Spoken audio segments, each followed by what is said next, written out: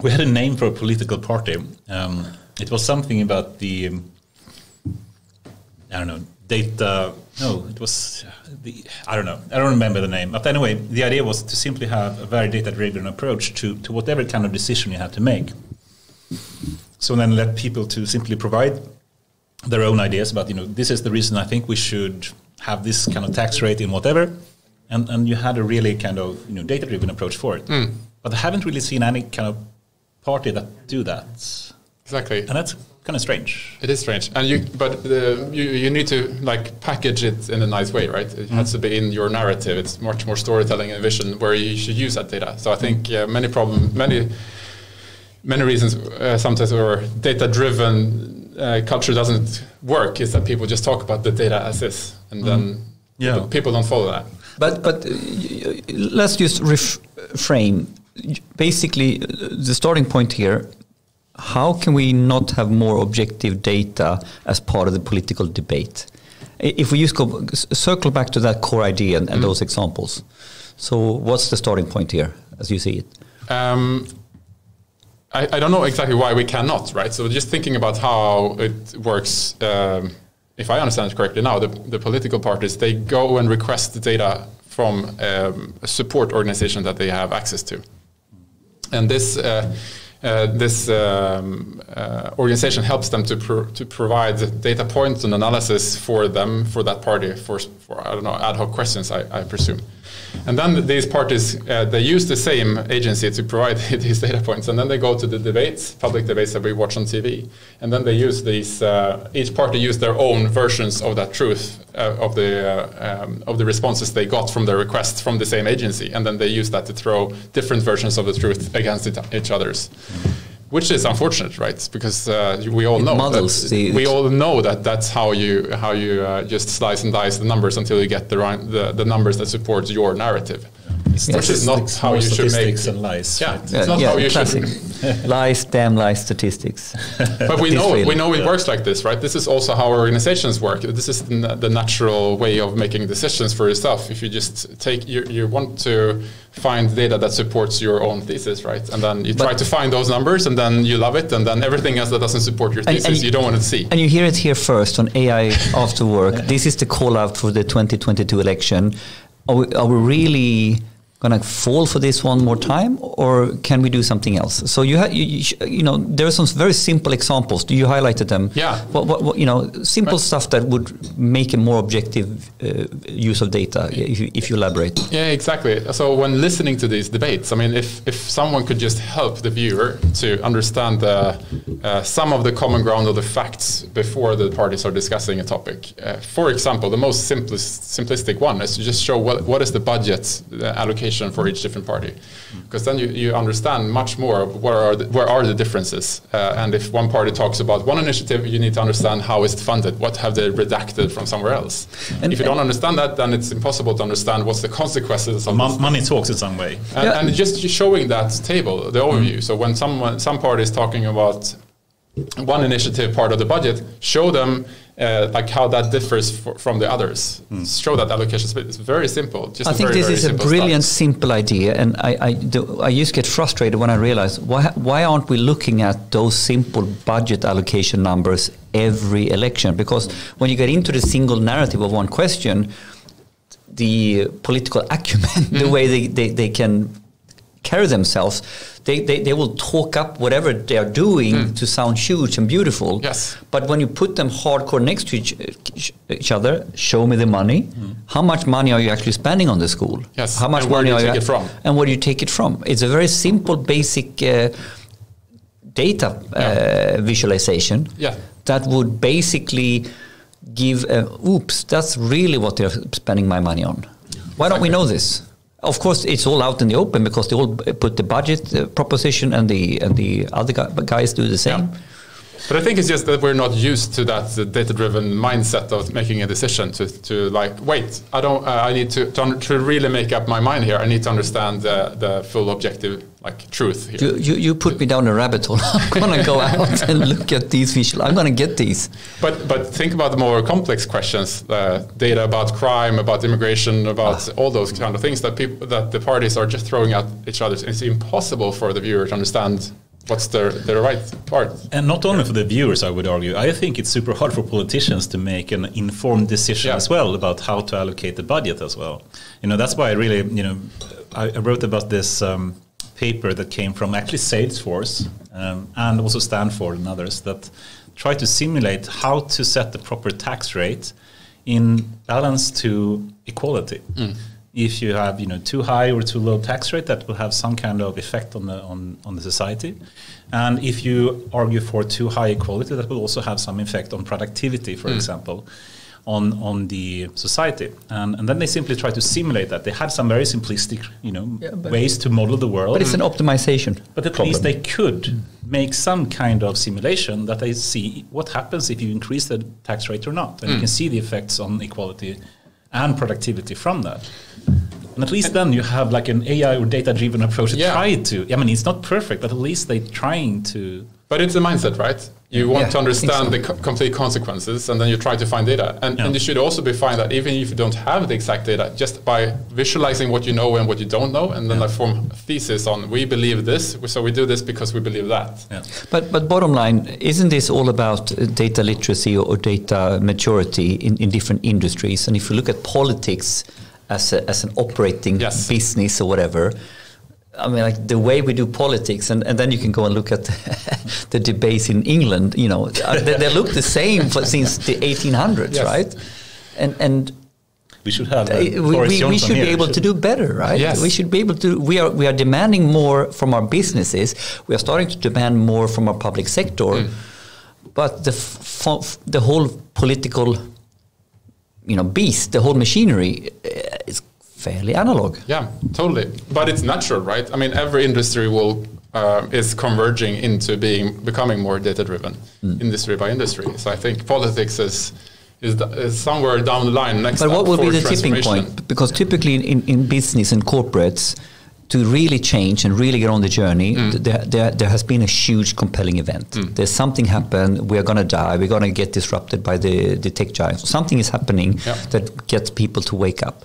What needs to happen for this industry, the political industry, to wake up to become data-driven? That's interesting. I mean, when looking at other industries, how this data transformation has happened, it has started with the ability to look at data, to collect data, that we have data to work with. But this is this is in some way, it's there. Yeah, I argue. Yeah, it's a lot of data is there, but maybe there is a tipping point where when there is more and more data being available for us together as a society, maybe it will come to a tipping point where there is just so much, so someone will actually do this and put this together and put these graphs into the debate, and that will get viral, and maybe that will be like the transformative point. We have abundance of data, but we have a scarcity of insights in that data. So how do we go to abundance in insights? So that's also the literacy translation point, that you need to have the literacy to start asking the right question, and then the literacy to what's the data points and analytical models behind those data. Perhaps it can be a simple thing. As we have more and more automated fact checkers these days. Imagine having a live debate and someone makes a statement, and you have in seconds kind of latency a red light saying this is wrong. But I like it. But it's a reactive thing, right? I think we need to change how the debate is constructed. I mean, thinking about organizations, how they should work with data. You can't just take what you did before and then start to say like this is wrong and this is right. You should establish a common ground first, and then you look at that common framework of data and how things are looking, and then you debate on that. But the key problem is, of course, the political parties don't want that because it doesn't help the narrative. Exactly, it's uncomfortable. Yeah, but if some media does that, at least it would force people to avoid saying obvious wrong statements. So it could potentially at least help. Yeah, that's what I mean. So I think when we get enough data, and maybe we are at that point, someone will take a look at that, actually put it all together and create like a common ground for like, this is the metrics framework for society using data, and then invite people to maybe a podcast like this from different but it's interesting. Political parties. I would argue that this is in fact already happening, but not in the sort of major media. It's where you find on LinkedIn. So if you go in LinkedIn, you will find these sort of on stats of someone pulled something data together to really show how it really works. And you've seen all these simple animations like how many car sales and how Tesla took over. And so people are doing this, but a little bit like out of frustration, individuals are doing this and making it go viral. But none of them are doing it in a holistic way, right? No. So they're picking something and they find some kind of fact on that specific point, and then something that supports their own view, and then they push that out. Yeah, and my argument would be more that we are doing this as individuals frustrated rather than this being a macro movement, so to speak, where the public media, the big media is sort of picking up on data-driven. I think this is a huge opportunity. The media house that will have the best type of data like this, or maybe even have it before the debate or something like that, I think that would draw in. It would draw in me. It would sell me on listening to their. They should create a show where they establish some kind of metrics framework together with the parties, and then they have time before to understand that, so they can come into the debate on a common ground, and then the debates. We should pitch this to SVT, right? They have these public debates. Why don't you do this format? You will kill it. You will get all the viewers. I like that we end on a positive note, that there is a future where we will have objective political discussions happening soon. Yeah. And we have the election coming up, of course, 2022 this year. So let's make it happen now. Yeah. Awesome. Great, and great to have you here, Henrik Landgren. We've known each other for quite some time. I think it's close to 10 years now or something. Yeah.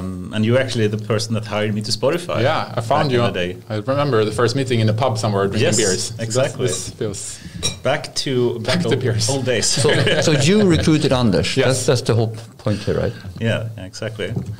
And we know each other also through Peltarion, and you also had a number of connections there as well. Yeah. And we're closely connected to that. And now you're on a new journey as well, which I'm very much looking forward to hear more about. I haven't heard that much yet, so that's why it's super exciting to have you here and hearing what your new adventures are really about. Yeah. And you also have actually a connection to Australia, which is a common theme here. He is also an Australian... Australian wannabe. Oh, nice. Wannabe. So, yeah. Cool. Very much looking forward to hear more about that. So, very welcome here, Henrik. Thank you. Super excited. How would you describe yourself? Who is Henrik Landgren? Who am I? I think... I've now been in the pitch mode for my new venture for the last And when did you start the new venture? And what's the name of it? So my new company, we're 3 co-founders, is called ARC Capital. Yeah. And I will tell you more about that in a bit, of course, if you're interested. But I just wanted to say that I've been now in pitching mode, so I've been doing a lot of pitches. So starting to talk about myself is something that I do on repeat now, I think. But good. Just hit the play button. Hit the play button and sell it. Sell myself. So what I think when I've been thinking about this and perfecting my pitch, I usually describe myself as something where, like, I'm someone whose life circles around 3 things. Everything seems to be around data, tech, and business. Nice. So that's kind of, when I look back, that's my red thread throughout my life. And so I started coding when I was 6 years old, actually. Nice. And so I discovered that in maths early on. And then. So are you a nerd or not? Exactly. I don't think you look like really a nerd. Good question. Are you a true nerd or not? So I probably moved away from that track around the golden.com era. Those were the days when I was working as a developer. It was super fun, but I realized that I was also interested in the business side of things. So I wanted to add that to understand that. I was like, how are businesses run? How does it work? Yeah. So that's why I kind of left the programming hardcore nerd track. So you were a coder. I was a coder. You can put coder on your resume. I think definitely. I built a lot of cool stuff. That's cred. But super fun. But I realized I'm not going to be the best coder. And I'm also interested in what you can do with it, how you can use that in business or make decisions. So I went to school and then studied engineering, and then went to McKinsey for some years to understand really for me, it was a big black box, like how are big companies run. That sounds like super hard. But you really went over the university studies in very quickly now. But yeah. Okay, so what type of studies did you do? Yeah, so I did Master of Science in Industrial Engineering and Management. Yeah. Industrial Economy in Swedish. Linköping, right? Yes, Linköping. It's the original, that's where it was invented. Industrial engineering is not Chalmers, not KTH, Linköping. Linköping, exactly. Yeah, it's the best university we have. I'm not saying that just because I went there as well. It's a true fact. Good, I think we can conclude that in this room. No facts behind that statement. Go on. Well, there is facts. Two data points here. Yeah, two data points. Very nicely anecdotal evidence on that. So. Okay. And that's actually interesting because when I started that, I didn't actually at all know what business or management or even economy really actually meant. I was a coder, right? I liked the maths and liked to code, but I didn't. And I understood that I was interested in more like commercial business. How does it work? But I didn't understand exactly what it was. So when I picked, when I got in, I actually picked media technique as my program first because I was into like creative fields, and then I just added industrial engineering on top of that because it was hard to get in there. And then I came in by chance as the last, what is it called? Reserve. Yeah. Reserve. So 1 week before it started, I was like, okay, you got a spot. Let's go. So I was like almost didn't get it. Bananskal, exactly. But I'm so happy that I got there because I really understood after those years that this is exactly what I was interested about. And what's the core of industrial engineering? How would you frame that? Because this is quite huge in Sweden, but I'm not sure it really it was really invented in Linköping, I think. Yeah, I think so. Yeah, and it's I've heard people study that in Norway. Of course, they're always copying us, right? But also in Germany, I have heard people having the same kind of program. And how do you define industrial engineering as a field? The way I talk about it is that it's a master's degree. So you do a master's, and the first years are like any other, like masters of physics or mechanical engineer or something like that. But then you specialize in something, and where some people specialize in mechanical engineering, electrical engineering, this is specializing in business. So you add the management and business side to your engineering degree, so you become like a hybrid between. And I think this is super cool because this was this is quite a long time ago in Sweden that people are doing double undergrad, so double masters, like technical and business. Yeah. And how can we now combine that and frame that as one path? Exactly, and looking back right now, the profile really fit me well because I am this generalist person. I said those three circles, right? Tech, data, and business. Exactly. Yeah. I love that intersection between. So that was a perfect fit for me, that program. But you also ended up in Australia somehow. How did that come about? Yeah, because I think almost all people in that program, industrial engineering, are doing exchange programs. Right. So I think a lot of us go study abroad. So and where were you? In Australia, first in Sydney and then in Brisbane. Specifically, where were you? Which uni? Which uni? At UTS in Sydney. Yes. And then QUT in Brisbane. Queensland University. Yeah. Cool. So that was a great time. And I have my bachelor from University of Wollongong, and one of my friends. And you can never spell it right? I can now, but you can't. No, I cannot. I've been there though. Yeah, and but one of my best friends and roommates transferred to UTS because he thought, it would be better to have a degree from UTS than Wollongong, and I said, well, that's just bullshit. So what did you study? I studied business. Marketing, and more specifically services and relationship marketing. So I was early on intrigued. I went to Teknis in Borås, but I'm not an engineer. And business, and then this is 92, 93. I I don't know how I ended up being fascinated by kundklubbar, one-to-one type marketing. So this is 93, 92. We talk about one-to-one marketing, which is data-driven. Yeah. So nice. data, so if I would do I would be like the business or the marketing and sales and data. Right. And then Makes services sense. and relationship marketing, and you didn't call it CRM. No. Relationship marketing, services marketing. Cool. Anyway. Yeah, and then somehow you came back to Sweden as well, and you got in contact to McKinsey, right? In some way. How Exactly. did that happen? So when I was done with my studies, I still felt that even though that was a great introduction for me to understand more about the business, I still didn't have enough, so I still didn't really get it. So I had the choice back then to go okay, I know that I can code, right? I'm a developer, so I could go back into coding, but I felt like I really want to understand more business side. So that's why I followed this massive flow from people going and studying industrial engineering to consultancy. Management consultancy. This was a shit popular, in the 90s and 2000s. Exactly. That you were not thinking startup, management consulting. Exactly. So I followed that, and that was also a very good choice for me, because it was 3 years of probably the best business school I could ever go to. It's just a fascinating. And how would you describe McKinsey for people that don't know it? What do they do?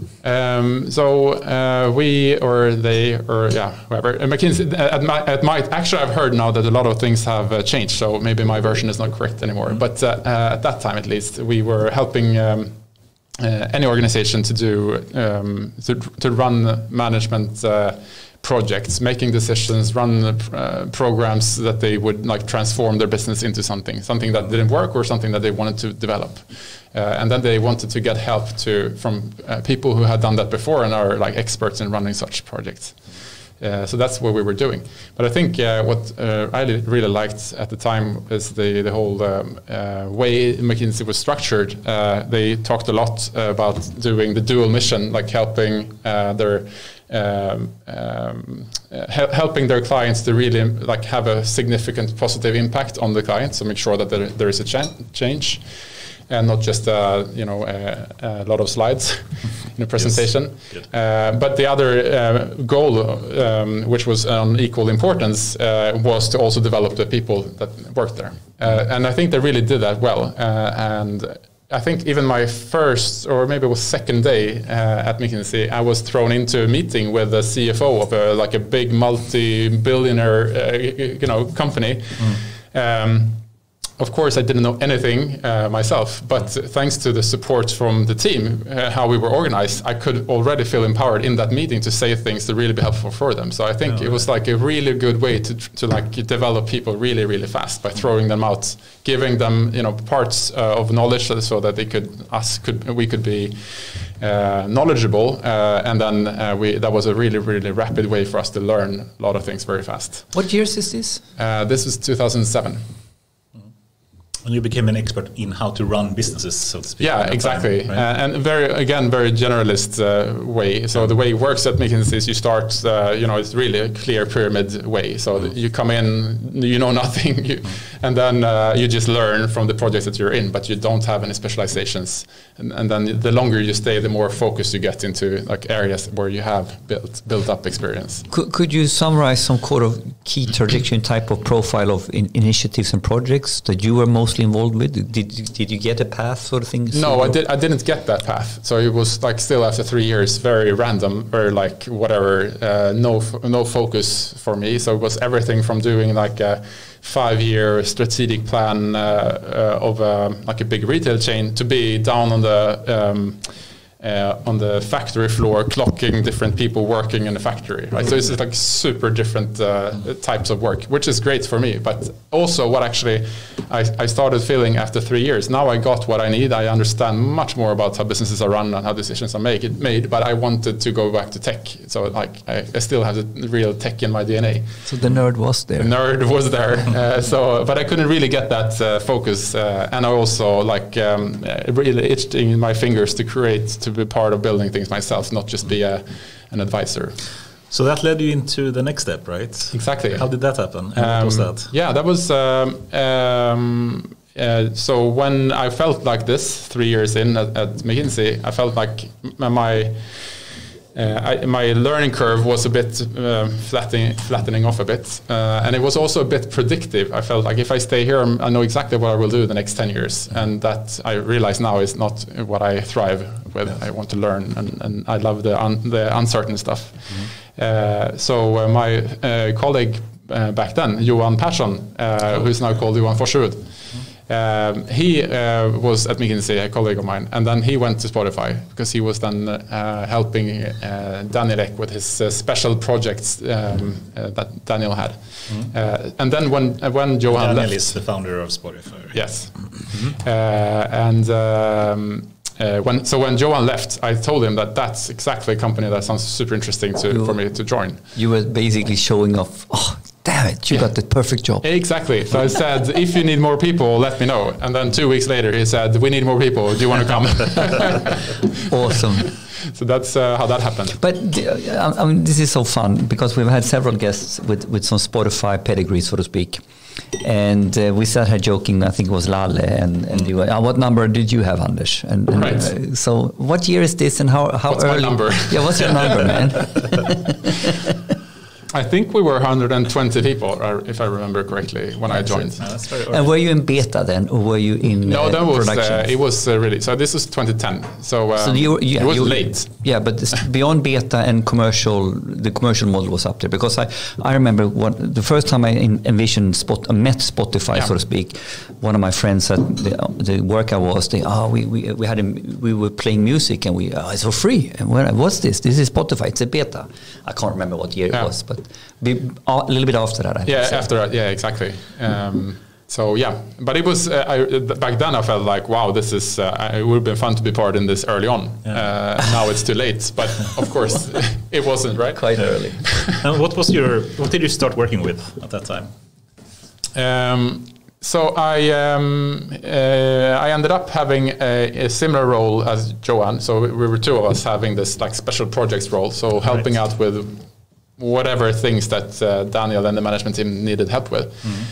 But very early on, when I approached running some kind of project for them, I said, well, then to make this decision, we need to have data, right? Then we saw that, well, wait, we don't have any data. There is very little data here to work with, and there is no team that I can work with who can actually provide me with this data.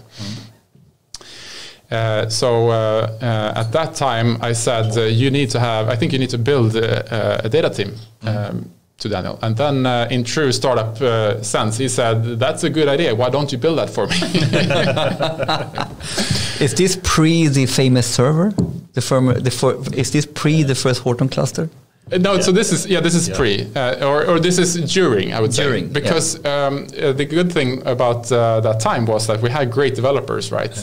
Who all of them were like eager to try out the latest and greatest in tech.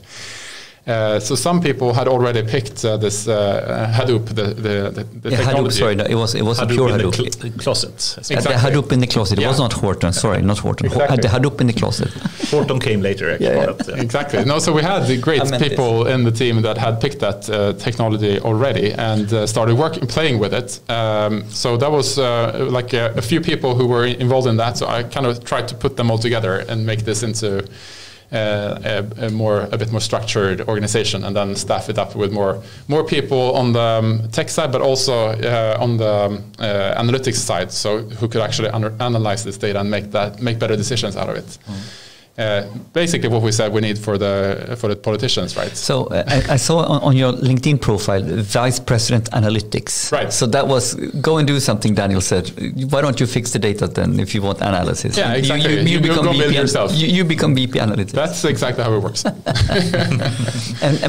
And how was that? How did you interpret that role at that point in time, or how would you look at your OKRs back? What were they? In the beginning it was, we were very early on to start to explore how can we work with this data? How can we make better decisions with all this amount of data. We were early on to have all these different events, but basically you can say like every click of every user in a data set. That's an enormous amount of data that no one had actually looked at before. So in the beginning it was just like helping out to figure out, make sure that we have that data available, like just having that. And I remember it didn't most of the work at all. So we had to do a lot of work, or the developers. But can you remember what were the first questions that you wanted to have answered? What's the insights or decisions that you wanted to support? Yeah. What was your first use case? I mean, one of the very first one was to, it was at the time when it was a lot of debate on how to restrict Spotify, because this was linked to label discussions where we wanted, or they wanted to enforce different types of restrictions. So, and eventually it led up to us having to say that every user can only play one track on the free side for 5 times ever. After that, it should be like blocked and you cannot play the same song again. Super complex and cumbersome thing to implement, and also for the users, really, really awful. But that actually did happen. But before that, it was a lot of analysis around that. So how can we make, if we are about to create restrictions, what should we do? And this was the record labels that had crazy ideas in the beginning before they understood where this was going. Exactly, because at that time, the power balance was very different, right? But then, since we had that data, of course, we wanted them to, how can we use this data to understand and get informed in that decision? How can we simulate that? So together with Erik Bernhardsson, we did a lot of great work to simulate this. I remember we called it the snowball analysis. So what if, looking into how people's behaviors were at that time, how many times do you listen to a track? How many would hit the cap? And what do we believe about their churn probabilities afterwards, and what will that lead to? If we have the cap at 5 or at 10 or 20 or in hours, playing out with different scenarios like that. That was one of the first things we tried. Super cool. And you continued to grow that for some time, and you built a graph team as well, which I... Oh, right. Yeah. You forgot about that. And so many more things. Any big highlights that you would like to mention, perhaps, during your Spotify years? There are so many. But I think in general, just seeing how this new ability that we could see so much and we could simulate at this level that I just mentioned everywhere, and see how that transformed the way we worked in all the different functions. So now we talked about how to simulate those possible limitations using customer behavior, but then thinking about the same we did for doing marketing. We were super early on to do performance marketing, right? And it's the same philosophy we apply there too. So, okay, we can actually see which users that we pay for, that when they come in, what do they do? What's the value of that? And we could get much more granular in that. And it's so cool to see how that transformed everything we did and made us much better in a general decision making. And then also the psychological aspect of that, so how that changed how people work, how they view themselves and how they should view their own views of how the world works. For example, I remember some people in the design team, first time we talked to them about okay, you have built a great design here, but actually we've seen in data that people react in this way. So maybe we could try something like this. And the immediate reaction for someone who's never use data like that is well, I know how this works. Don't come to me and tell me how users think here. I know how this works. And then seeing how we got from that point to actually getting data as a very natural part of even the designer's toolkit, and how that made them even better, right? Same with everywhere. I think that was a big takeaway for myself that still holds, and I think it's still also, going back to the politicians, something that they will need to go through if they are ever going to be really data-driven. But you're hitting a really raw nerve in a good way now, because when you're driving and explaining your big highlight, like one of the key highlights. I mean, Spotify in many ways in Sweden is one of the real poster childs of how would you define a data-driven business in Sweden. And everybody looks up to Spotify and forgets you started from scratch in thinking about data as well. Yeah. You happen to be part of that process. Yeah. Now, Could you reflect if there were some instrumental moments or instrumental moves you did that made this happen or accelerated your data-driven that this took on? Because it could have been just another project, and then that's not really cool. We do something else. Yeah. So why did it stick? Could you reflect on that? Those instrumental moments that makes the data-driven mindset stick. What did you do that? Yeah, I mean, the first thing I think was that we did manage to get all of that data. Okay. As a first place, and we could, and not everyone can, right? But you worked really hard, struggling to get the data, and that was thanks to I think it all started with the very complex reporting needs of Spotify. That we had to report every stream. We had logic that actually was depending on, like, to figure out how much money everyone should get, you had to actually look at every single stream. So we had to already very early on find solutions for how can we actually calculate that. And this was before my time in the beginning. But I think that was that is actually meaning that to some degree have a grip on data for the core business model. It was ingrained in the core culture and business model early on. That's a problem for many that they don't have. Yeah, no, I think maybe the culture, the general data-driven culture, probably came later when we started to use that data for business decisions. But we couldn't get there unless we had we had the ability to store all the data, and we couldn't get there unless we started. I think by these complex reporting requirements that forced us to use this technology that allowed us to store all the data. It helped us to get very early on in that. Really good point. But I think the other thing is to, I think this initiative to start the analytics team that Daniel asked me, or I asked him and he asked me back. I think it was a crucial point to get that centralized early on in the journey. And then the really top support. Really top support. Real top support. I was reporting to Daniel Ek as this head of analytics for several years in the beginning, and I think very few companies have done that. And that made it very centralized, right? So in all the different management meetings, I was there. I was like all the time trying to think about how can we get data on what we're discussing right now. So not stack 3 layers down, 5 layers down. Exactly. So I think that was very important. So you could then indoctrinate the data agenda in the real meetings. Yeah, exactly. And after meetings, like taking people aside and like maybe I have some ideas where maybe we can find something in what we were discussing. And then you had relationships. You had exactly. The network. And the context of the important questions that really matters for the company right now. Because sitting with all this data and just sifting through and create analysis and graphs that no one uses, that's a recipe for disaster. So it has to be connected to what really matters for the company. And to get that, you need to bring data to those questions. But I try to summarize because this is super strong points. If you have a VP analytics at some point really, really high up in the organization, it means that person, you are indoctrinated by the real business questions.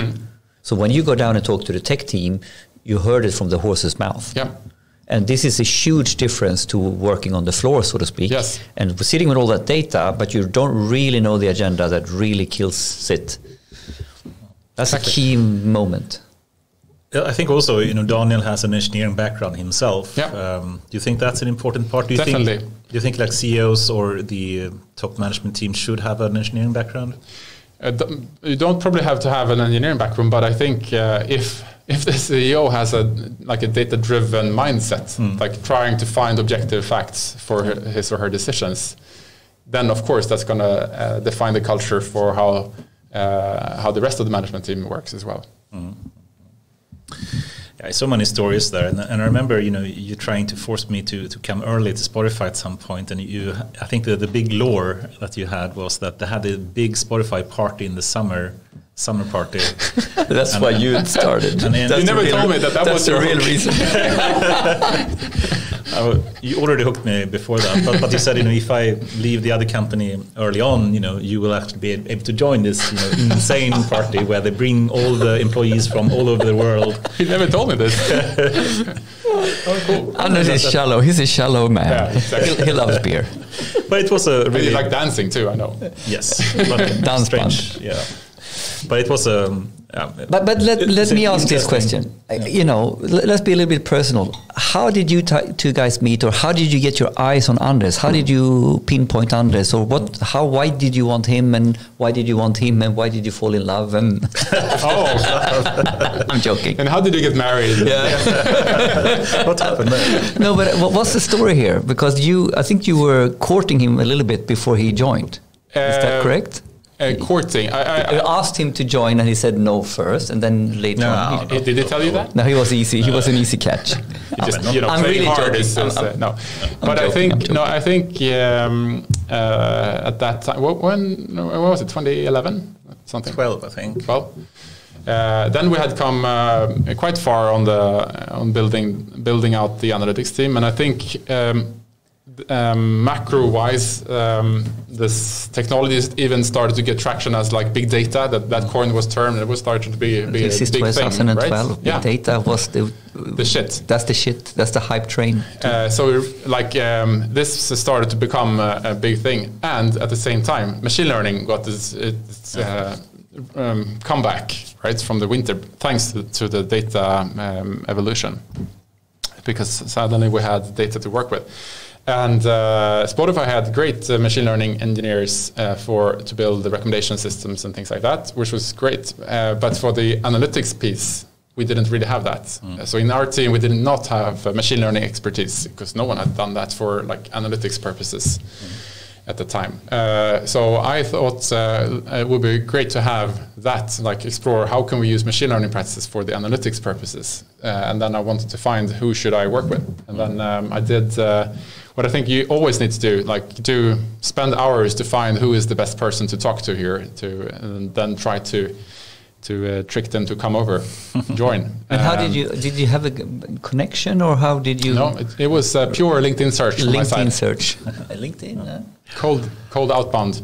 Yeah. But it of course helps with I think that premise. At the time we had a strong early brand, even at that time I think. Yeah, you had. And also we had a lot of data. So for anyone interested in this field, it's a perfect thing to join Spotify, of course. Yeah.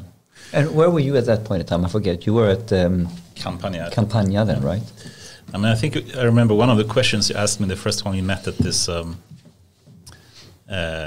pub or cafe or whatever it was, and it was something about how to deduplicate things. And I remember I actually did a very similar type of work in a previous place that I worked with. I still remember that.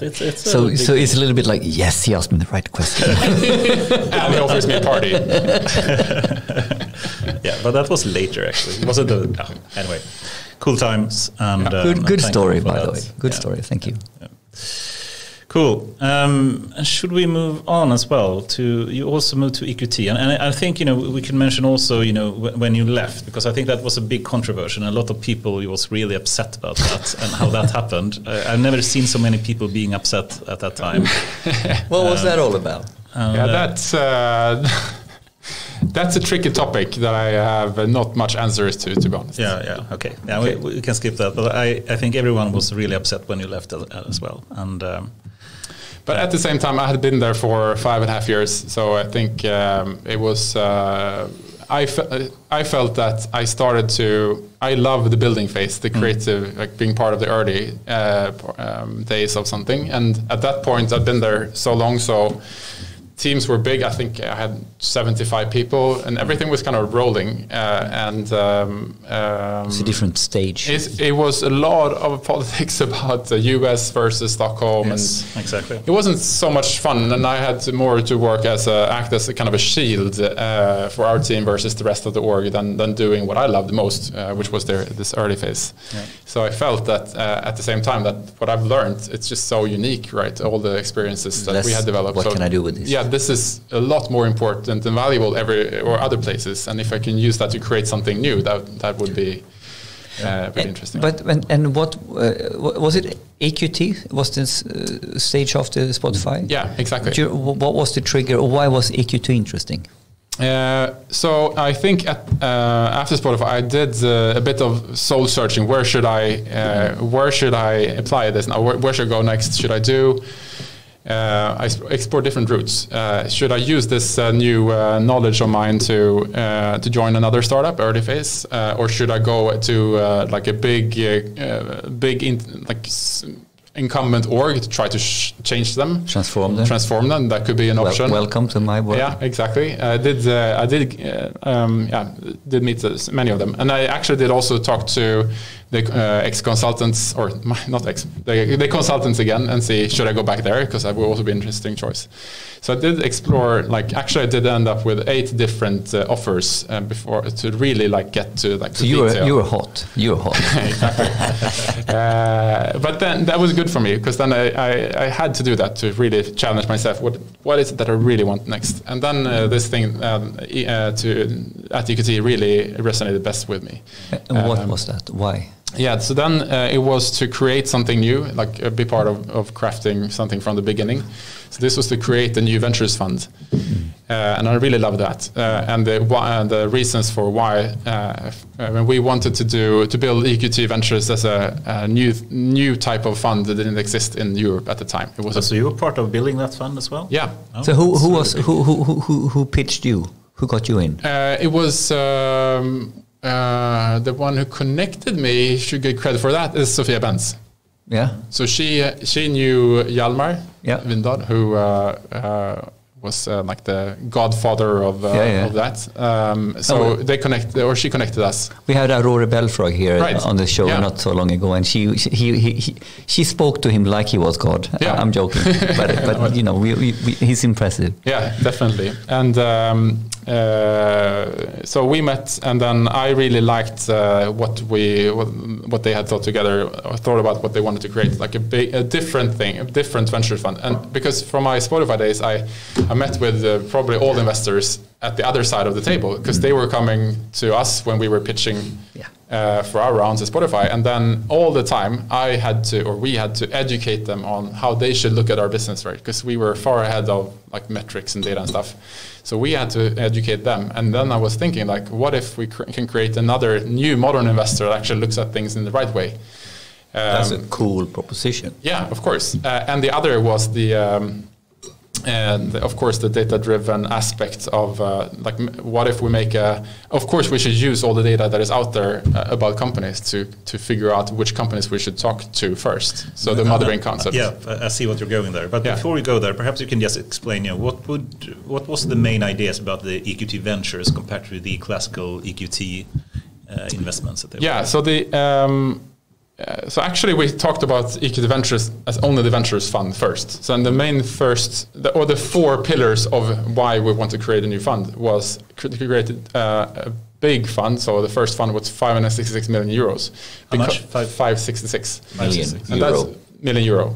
And that was very different from all the other funds in Europe, because we saw that there's a big gap in Europe. There is no big funds in Europe. Every big fund is in the US. Yeah. So that was one of the big things. And that was I love ambitions, right? So I wanted to create world-class stuff. So I love that. And the other thing was to have a team of not bankers running the fund, but actually having a team of people that had been part of tech startups before. Right. There weren't that many in Europe that had been part of the unicorn journeys. So we collected a really strong team of people like myself, but also from Booking and from King. Mm-hmm. So I really love that. And because I could also relate to it. If I could talk to people that had done tech startups before, cool if I could, when I was head of analytics and could talk to people that had done that would be really, really helpful, I thought. I like that part as a second thing. And the third thing was the data-driven part. So what if we try to do a really data-driven fund? That's the Motherbrain project. And the fourth thing was, let's do it as a new fund, but we don't want to do everything ourselves. So how can we build this on top of another platform? And that was where EQT came in. Because with EQT, we could get a lot of things for free, not for free, but together as a joint thing. So we could build it on top of EQT's all the experiences and all the infrastructure with HR and fund management and everything. So could you say, is EQT Ventures sprung out of EQT, or is it someone who comes up and pitches and you partner up sort of thing? If you look at the mechanism here, because you're almost saying now, like Hjalmar did, sort of we want to work with you. We have this idea. Can we be a branch of you? Exactly. I think Hjalmar had been an advisor for EQT for long before that too. Yes. So it's kind of he had hybrid. The network and relationships and the conversations were there. I guess he was kind of developing this idea already with EQT in mind, right? So I think, super cool. Cool. And can you mention perhaps some companies that EQT Ventures were investing in? Some highlights from that time? We invested in 100 companies before I left, I think. So that's a lot. One of the most valued companies so far, I think, is Volt, which was just exited to DoorDash. That was just this fall. So that's a really, really cool journey, and that was one of the very first investments. So that's it takes a lot of time, right? And how long time did it take before the exit for Volt? So we did that just when I joined, which was January 16, I think, to now. So 5 years. Yeah. And so basically, you were there when you set this up. So you started with now you have 100 investments, and how many investments was on you were there setting it up? Yeah, literally. Exactly. So when I joined, when I joined, we had Hjalmar did some kind of first very earlier investment, like a test investment first, like even before it was official, I think. But the first close of the fund was just the month after I joined, but then it was like the pre-launch. So the relaunch was in May. So it was, it was early on. And then also you were instrumental in something called Motherbrain as well. It sounds like something from HAL 9000 or something. But what's Motherbrain and what do they try to do? So that was the really the way I think about it is, at least, it's the manifestation of everything about working with data to make our investments better. And that could be anything from sourcing to doing the analysis to helping the companies with whatever they need help with to exits. So that was our vision, that this is like everything we do as VCs can be automated and data driven, right? That's the vision of that. Did Motherbrain, like when it was conceived, did it have a very like a clear objective or clear mission statement? Yes, but it has evolved. Yes, of course. Which I think is natural and how you should do it, because it's impossible to know in the beginning everything that it should do. So I think if we all agree on that, so what I felt when I started, that we could probably all agree that 10 years from now, we said that then a lot of the things we do today will be automated and be much better done using data. That's just how it's going to be. Could we all agree on this, and what is then the steps that we can do to be positioned? Exactly. So where do we start, right? And then so it's impossible to figure out exactly how to do everything, but we all agree on that's going to be the case in the future. The general direction. The direction is there. Direction is clear. And then we try all the time to then. I love the bets framework from Spotify. To just then so here we are right now with the resources we have. Where should we bet on to make the most out of this next period of a quarter or something like that to get us towards the future. Perhaps you could elaborate a bit more, because I don't think people understand the BETS framework. Can you just describe a bit more what that is really all about? Yeah, I mean, when I was there, it was called the DIBS.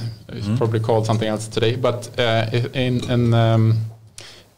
just the notion of having when you make decisions, I mean, you want to collect data about something. You should just make sure that you have the data about the context of the decision you're about to make.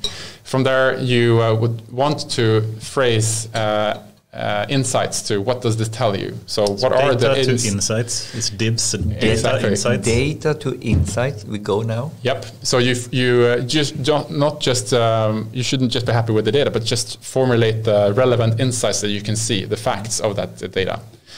And then what does it tell you? And then here is the beliefs. So we believe. So here you kind of lose the facts bit, because you want to formulate what are the beliefs, the hypothesis of our company right now based on these insights. What do we believe in from this? But still connected to the insights. So you force yourself to connect your beliefs into data points. And then from there, you have beliefs on what you think you want to do, or things, opportunities that you could do if you want. And then it's about the prioritization. So where should we focus? What should we do?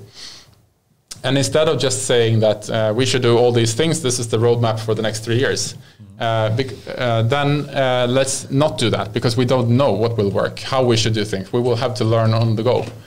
And then let's make sure from the insights, beliefs, then let's make some bets on what do we believe right now should be our best effort on getting towards the future vision. Second B, bets.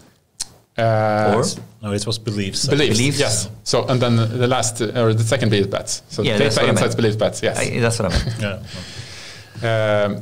But I think also a lot of companies are, and I'm going to be a bit offensive now, so sorry for that, but I think so many people that are driven more, or companies that are driven more by accountants, are looking much more into second month, second quarter, and trying to optimize that, but don't have the more long-term kind of bets in place, right? Exactly.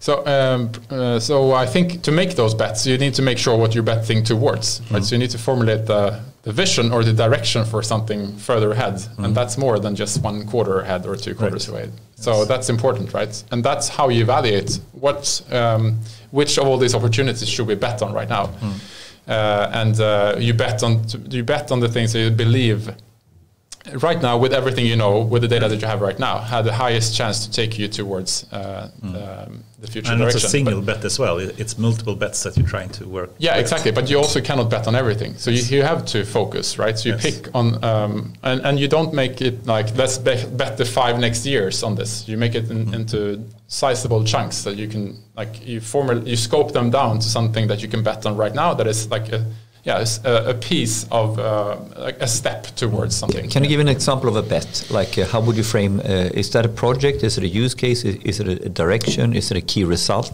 It's more like a company bet, where it doesn't have to be linked to just a team or anything like that. It could be we believe that mobile is going to take over the world, because we see that in the data, and we're going to bet on making a sign-up flow that actually allows people to sign up on their mobile phone. Because they didn't have that when I started, Good right? So let's make a bet on that, because we believe that that's going to help us a lot. We don't know, like, should we build a complete iPad app and everything on mobile? We don't know yet, but let's start on this, and then we see what happens.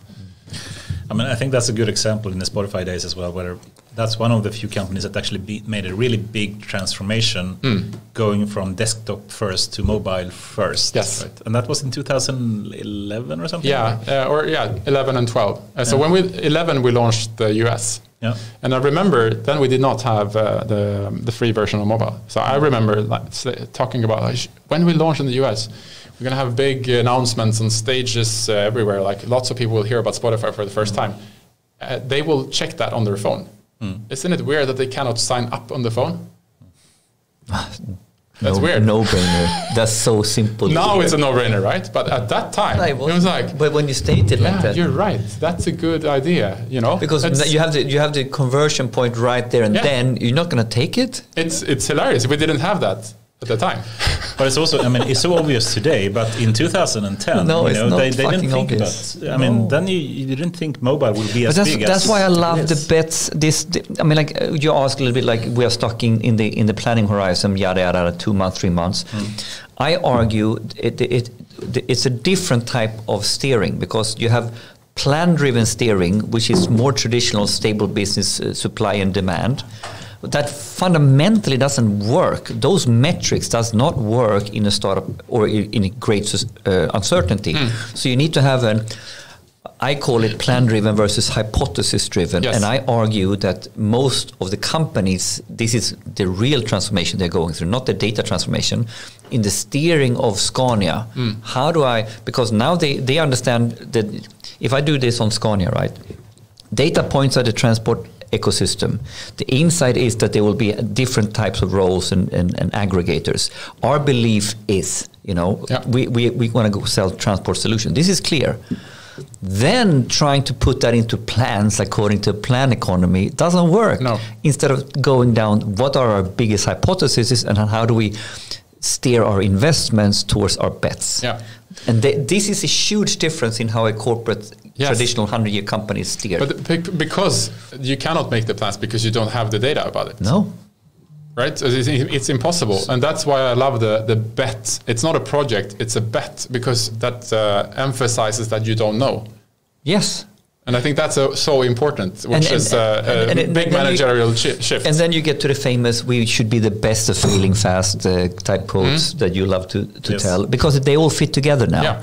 To say them without context. Risk, I mean, you shouldn't just, do what has worked in the past. You must make some kind of bet on something that you don't know if it will work. No, but Daniel's Ek's quote sounds crazy. We are going to be the best to fail fast in a plan Gantt scheme kind of way. No. We don't know, so we're going to understand, we're going to test, we're going to bet, and then we're going to fail fast when we see that this bet is wrong. Yes. So when you put that statement in the right context, it makes so much, then it's profound, in my opinion. Yes. Yeah. Awesome. This is good stuff, by the way. A nice topic, I think, about bets and how we can think above the quarterly kind of planning that so many others are getting stuck in. But back to Motherbrains, and we also had William previously on the show as well. William, yes. William, yes. And perhaps we can just recap a bit. What is the approach that Motherbrain is taking to? I guess what are they really trying to do? Are they basically trying to find the next best investments, or how would you define what their main goal is? It started, as we said, the vision has evolved during the years, which is good and natural. And it started, and I think one of the biggest things we have built so far is the sourcing part, where it's about finding the companies to invest in. Yes. I mean, that part is really not rocket science when you start thinking about it. It's a lot of data available about companies out there, a lot of them, like data about how companies are trending on app stores, how the web traffic is routed to the different to the websites. Data about teams that are on these companies and what they did before. A lot of this data is data that is, of course, correlated with if you're interested in looking at this company or not. So when thinking about the investment decision, what is it that you look for when you evaluate an investment as an investor? So then you're going to have lots of different aspects in that investment criteria that you look for. You're going to look about the market, you're going to look at the traction of the company, the performance, and the team, and so forth. So the more that you can find data sources that are correlated with those dimensions before, the better you can do the automated screening. Right? It makes a lot of sense. Yeah. So why is no one doing that? That's the point, right? That's the point. No, you looked out, this is a whole, no one has started to do this data-driven. No. And the data is just out there waiting for this to happen, and it's just about to apply this data-driven mindset to it, to investing. That's exactly what it is. And then we, of course, then should use, as soon as you've started to collect data, then you should, of course, use all the tools that you have in the modern data toolbox, which includes everything to machine learning as well. Yeah. Just use whatever you have to try to answer the questions in the best possible way. So that part, it's not rocket science, it's just out and do it, right? And then, of course, that means that you will be able to prioritize which companies you should not miss out on, and you should look for, and you can predict with some kind of degree that these batch of companies would probably have a higher chance of succeeding later on versus these ones. You could see that in the data. And it's about being then understanding what are the right questions to ask. Are you spotting companies, or are you spotting trends? All this kind of stuff really boils down to the hardcore mechanics of being an expert venture capitalist. Yes. But then translating that into data points. Yeah, exactly, and algorithms. And algorithms. So that is the total quest all the time. So it starts with figuring out, try to deconstruct the investment decision. What do we look for? Exactly. And what makes us good? Is it trend that makes us good, Yeah. or is it that I can spot this company? And then what are we really spotting? And then try to put that into some kind of mechanics. So how can we? Okay, you talk about trends. Okay, so how can we quantify trends? Let's build some algorithms to figure out exactly. trends. Is this a valid trend? And then try to find what are the metadata about trends that you want to find, right? And then quantify that. So it's unpack your brains all the time. Yeah. But and that works to some extent, right? You do all the things that humans can do, but then you also start to figure out that a lot of the stuff that you say you do, you're not really doing, right? And it's not really what you're saying is that it's really correlated with later stuff. You start to see that wait, a lot of these decisions are, and then you come to emotion-driven bias. But is there some stuff that at least the current type of tech that we have in machine learning is not able to do, and that humans are still better at when it comes to trying to do sourcing? Yes and no, but I think it's probably a matter of time. So, for example, we always said that the team question to understanding teams is super key, right? The composition of the team of your investment. Or what is it that you say when you say team? That's a good question, right? Mm-hmm. What is it that you really mean when you say that you want to look at the team? Does it mean what does it mean? It's a mix of what they've done before, the track record, right? Yeah. But also the emotional connection, maybe. But how important is that actually when you start to quantify it? Yeah. So decomposing all of that, and then thinking about there is a lot of team information out there, and we started to explore that quite heavily and see that, well, actually, if you can start to combine data about what companies have done in the past, what investments they have done, with the teams that were in place at that time. And then you get that information about teams into the future too. So say like, okay, well, here's a new startup. It's started by these three founders, and one of them was actually part of Spotify when Spotify was growing in that period and attracted great investors at that time. So doing those relationships links is impossible for a human to do, but it's very easy to do for and that perhaps I think highlights some of the more unattractive things about building a startup, that it's not sufficient to have the best tech or the best idea. Even sometimes, you have to have the right connections, perhaps as well, and right. Or how would you agree with that? That's how it has been, right? And that's one of the things we wanted to disrupt, because the way that investors find founders is a lot driven by connections. Yeah. Unfortunately, that creates a lot of bad things, bad investment decisions, but also lack of access for lots of founders. Yeah. Because they don't have those networks. They're not used to talk investor language. They don't have the data. They have to trust to whatever they have, and what they do have is the connections, and that's the only thing they can trust. Unless they have the proper data, that's what they have to resort to, I guess. And also, since investors are humans, we would also you always try to identify patterns, and then the brain is biased, right? So if you feel that. Here is another lead from a great person that given me leads before that led me to great investments. Yeah. If I get a new lead from this person, it must be better. Perfect. I don't even have to check. Last time was fantastic. Let's do it again. That's super hard, right? For a new founder that did not have that connection from before. So it's you get yourself so biased into this, and then linked to this, like you start to, you need to look at the data, and then you always try to only see the data that supports, again, your biased view from the beginning. So that's the problem, which we wanted to fix, where if you instead look at the objective data, look at the traction of the company, how fast is it growing, and we compare that to what other growth rates has been in the past for later successful companies. What does it tell us? And then try to get the investors to first prioritize those kind of companies first before they just jump on everything that's being sent to them. But that's a hard thing. really hard. But let me take a challenger position just for fun in this discussion, like, because someone can argue, like, you know what, this is an artistry. It's so many dimensions in order to pick one. So you know, you're kidding yourself. There's no objective path to this. This is really artistry and instinct, and that we almost, as humans, someone has the instinct, but can you decompose it? No. So that would be an argument, like, if I take that position now, of course you have a vision, it should work, but you must have gone down a lot of bad rabbit holes. Oh yes. So I mean, like, because I love the hypothesis, but will it fly? Or did you ever doubt yourself on these topics? Of course, a lot of doubt. But it's an art, you could say. But let's quantify it.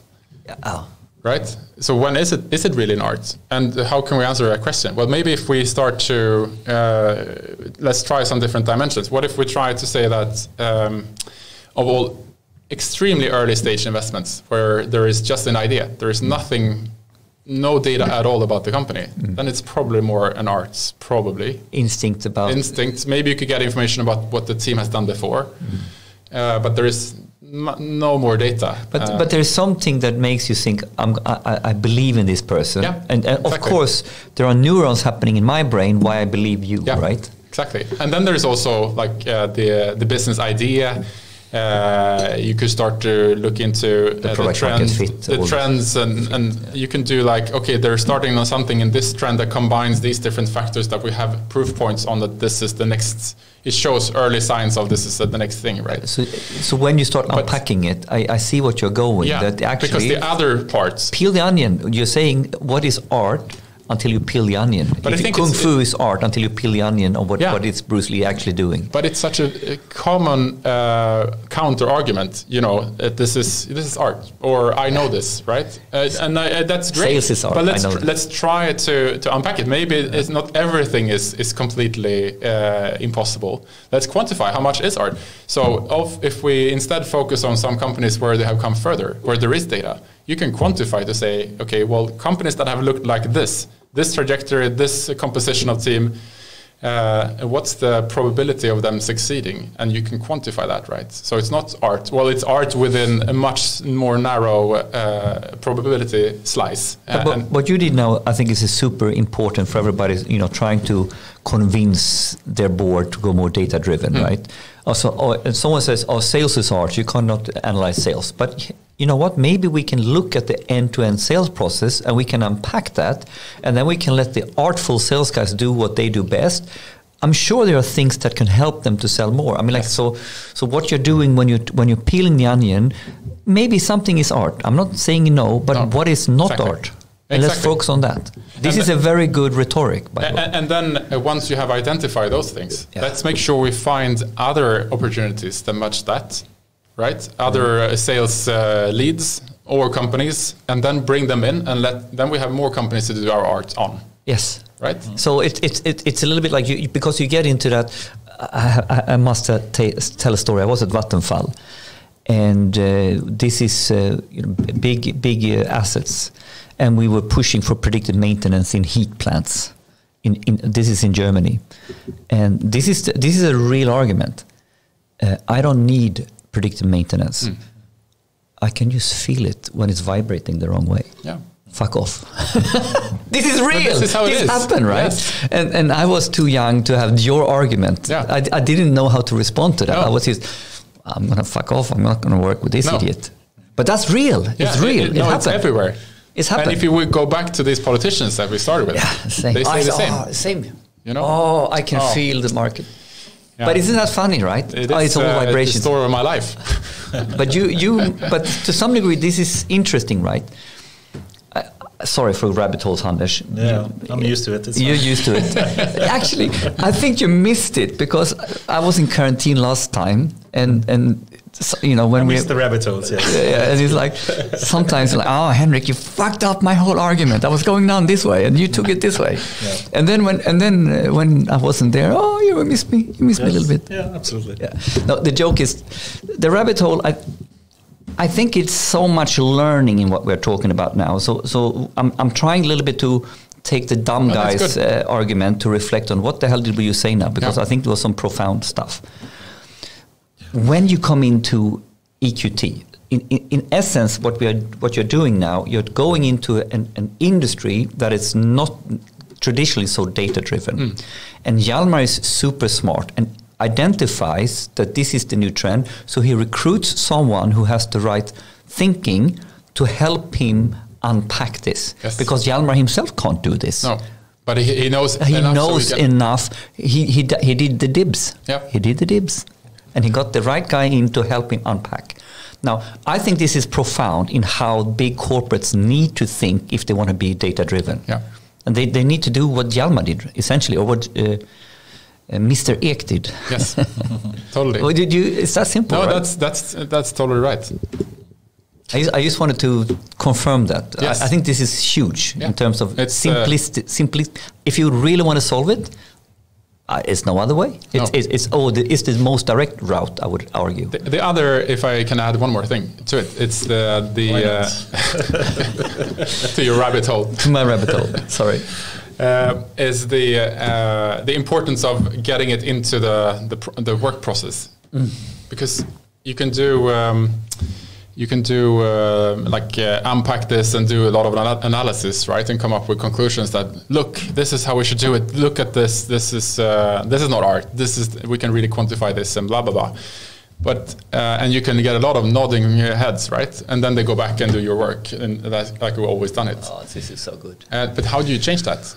That's hard. How do you change the actual behavior? So then you have to, at least this is what I learned in the Motherbrain project, you have to build, or you need to make sure that the tool that the people use in their day-to-day life is affected. So you need to get the data, the AI, the algorithms into the things that actually the team use to do their everyday work. I think this is profound. Number two, because we have all these BI tools over on the side here, but I'm doing my sales job over here. Exactly. That's not really going to fly. That's not going to fly. That's never going to fly. Yeah. So because who sits and do their work here in their day-to-day work that where you manage what is important for you, and then someone tells you, oh, you should also go and see in this other system to find some stuff that is cool. Yeah, that's cool. That sounds amazing. And then I go back and do my work here. You're never going to change their minds. You need to indoctrinate the insight hardcore back in. And now this is the full circle back into, we can't just have BI and analytics on the side. We need to operationalize it. All the way back to, even if it's not for Spotify, is operationalizing it for the end customer. But you need to think the same way, operationalizing AI or analytics, even if it's internal insights and decisions. That's the bottom line. Yeah, so the tools that your teams use for their day-to-day job, that's where you need to make sure that whatever you learn from your data and AI work has to go in and affect the way you work.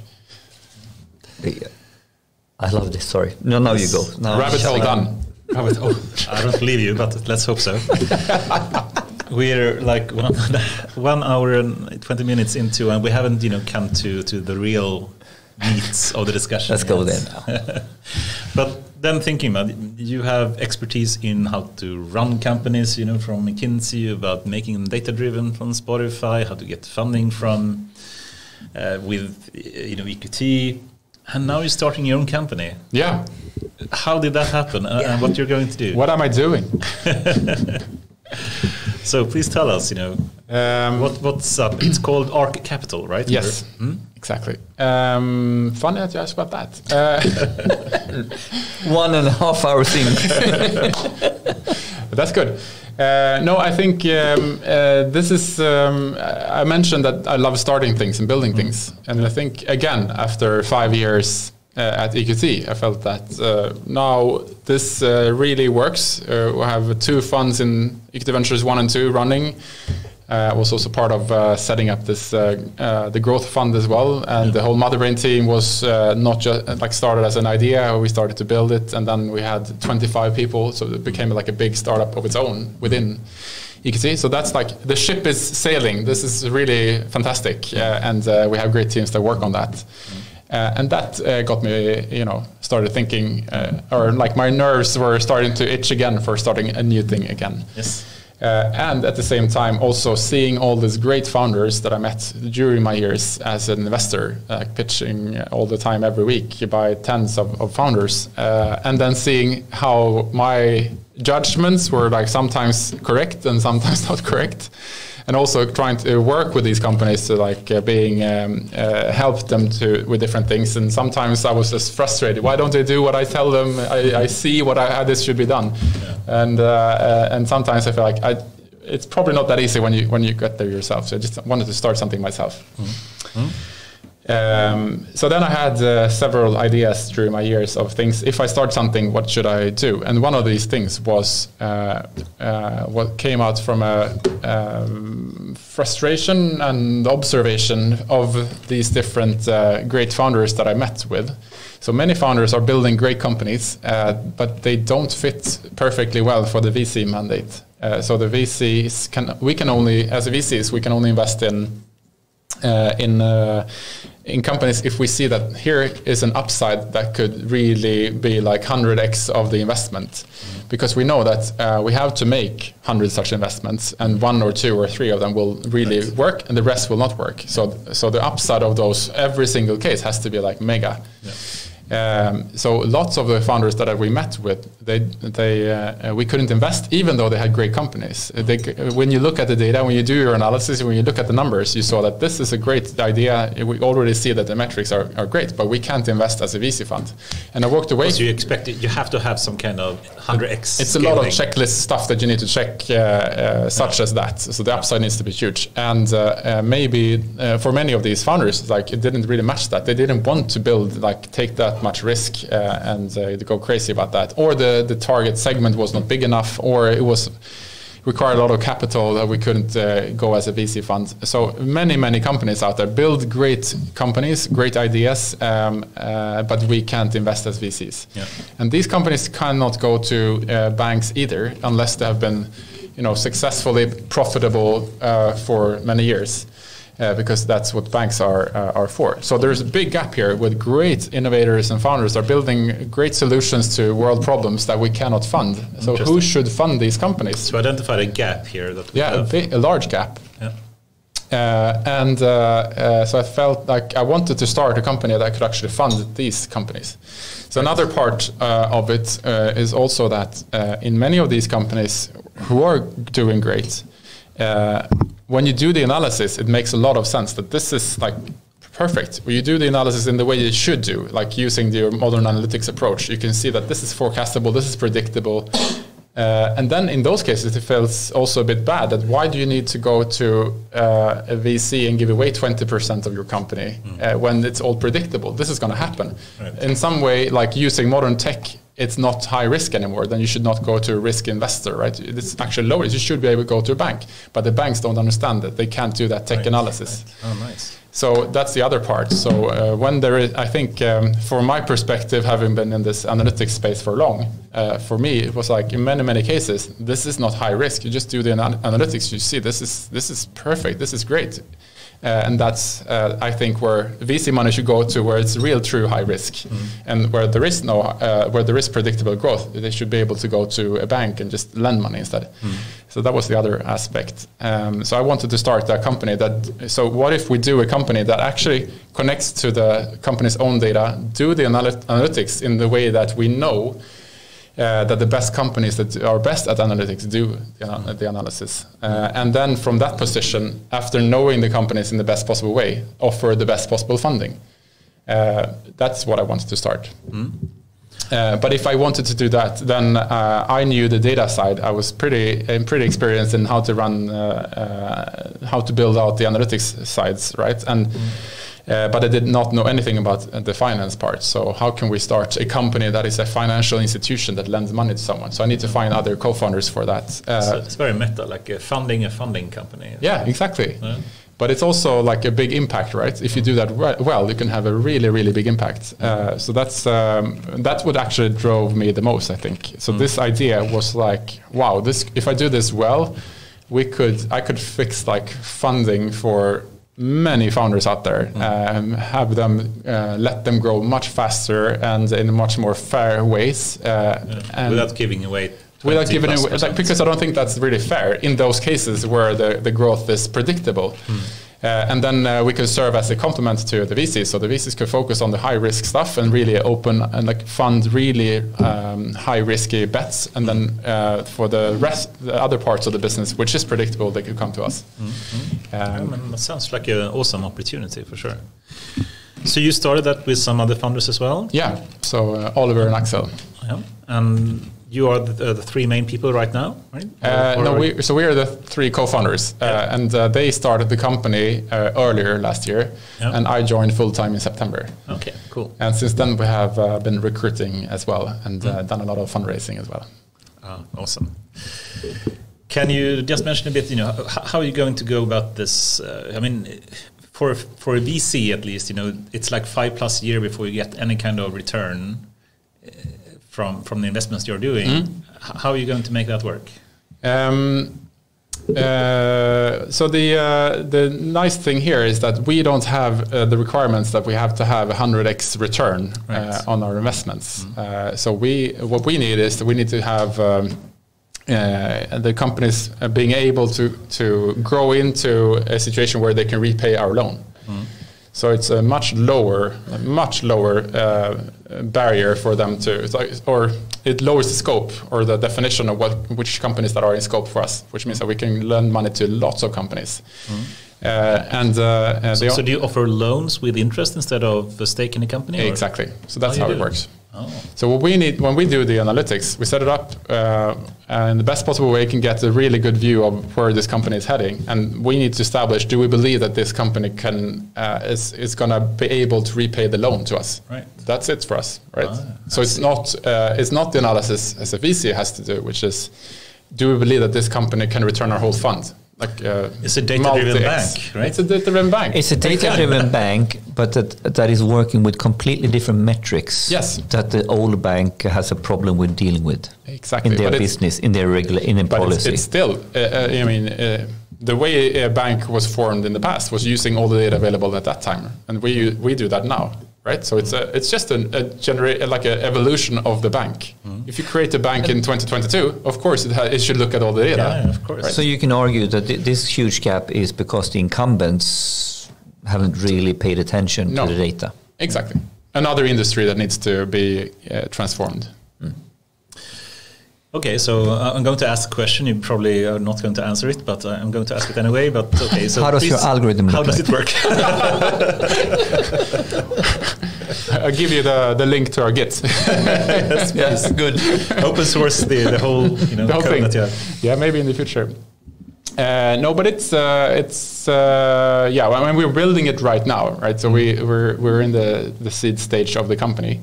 But basically we connect to the company's platform. So every company that you start these days, if you have marketing, you're connected to Facebook or Instagram or Google where you run your ads. And then you may get some revenues from, if you have an app, you have revenues from Google, from app stores at Google or iOS. And then if you have a product, you might also have engagement data of your product, so clicks and stuff. And then you would maybe use Mixpanel or whatever you have, if you have that. So if you're building your company, a tech company today, you have this. You're using these kind of platforms. And if you're good with data, you're also connecting to these platforms yourself, and then you build your own analytics team and build out your data-driven culture. Most companies don't get there. Most companies will get there years in, maybe. We even from your day one, you have access to, you actually in theory have access to the data from these platforms because there is APIs. So when you come to us, we connect to these platforms. So we get this data immediately and then help you to show immediately how the analysis looks like. So this is immediately So you're accelerating the insight maturity of these companies as well. Yes. So this is big two-whammy value. Money, yes, but because we need to do the analysis to give you money, I give you this analysis so you can understand what to do. Which is probably pretty helpful for you as well. Yeah, and you can even advise loan with us, and we can give you pointers on where to go. Exactly. Which is part of this storytelling, right? Yes. And what type of company should come to you? I mean, they can't be... That was my question. Yeah. I love it. Take it. I mean, I guess it can't be a company that has not yet connected to any kind of customer. They need to have some kind of growth. Exactly. Right? So we're not in this art stage, right? There has to be data. Yeah. So we say, I mean, the whole thesis is that if you're growing and there is data, and when we enough so that when we apply the latest analytics thinking to this, we can find predictable growth. Yeah. And that requires that there is some data, but much less data than if we go to a bank or anyone else, because we have the tools to do this analysis better than anyone else. Mm-hmm. But I was so intrigued with it. So like, this is maybe something for Derax, but one of the key ingredients here, doesn't it need to be some sort of digital company that is sort of using or selling a product, having an app, or in some ways having a digital footprint that you can analyze? If it or can you branch out in other types of data? Well, you have to be connected to tech platforms, yes, so we can get some data to it. But I think most companies these days are tech companies. They're using tech to drive their growth. So they have marketing through tech platforms. They have invoices coming in through some cloud platform or something like that. So that's what's like, because you have the financial platforms like Fort Knox. Yep. That's one data point, and then you have, of course, your Google Ads if you do that. Yep. And then you have so there are more than just the Google Ads, and if you're on social media and Facebook. Yeah, exactly. So that's what I mean. Every company has a tech platform today that they use to run their company, and then we can connect to it. But what makes it really even better is, of course, if that's part of your growth. So if you use the modern digital channels to grow your company, then it's even more upside to it. And I have to connect to Tesla as well. We have to mention Elon Musk at least once, in every podcast, I think. But they also have like... We do it because we want him on the show, but maybe that works. I don't know. But you also have, the Tesla insurance that is also based on your performance in some way. If you drive in a safe way, you have a lower insurance rate, basically. Yep. Would you do the same, that the loan and the rate that you can provide for that would be based on the risk that you can predict?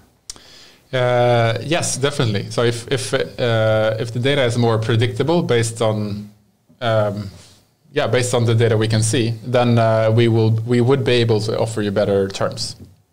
Interesting. Yeah. Do you provide advice as well? So if you do the kind of calculation and you see, it's not really very predictable or very stable, can you give them some advice as well into how to decrease that? Or? Yeah, that's for sure. With the tool, with the dashboards and the insights from that, definitely there's going to be API access and things like that as well on the technical side. But then more general advice, we're not building the company to do like consultancy from ourselves back to customers. But obviously, I think if this grows out to be a big company, then that could be something to add on probably with someone else. But we focus on building the scalable core of building this finance platform. Awesome. And you do collect the data. You mentioned a number of sources that you can find the data from, and what is if you go a bit techy, I know you don't want to disclose all the details, but just you can mention, or you can think about different objectives that you want to predict in some way. It could be like, I want a 1 year return, or it could be I don't know, whatever kind of growth that you want to predict. Can you mention something that what really are your thinking there in finding, how can you use the data to do some kind of prediction? Yeah, I mean, this is inspired by, if I just think about all the companies that I have worked with that have succeeded really well in working with data to become better, grow faster, or make better decisions. The ones that are doing it really well, they do some different things really well, and we take those pieces and build that into our platform. So then we get better decisions ourselves, and we also get a better tool out. So immediately our customers will get access to the best-in-class analytics insights, and that will continue to evolve. Amazing how you said that without giving any details at all. But I could give you one example. I was just so sly, it was so smooth. Politician, you know. Yes. But media trained. One such example, I think, is the concept of unit economics, where you want to understand lifetime value versus the cost of bringing in a user. That was something we were early on at Spotify. Yeah.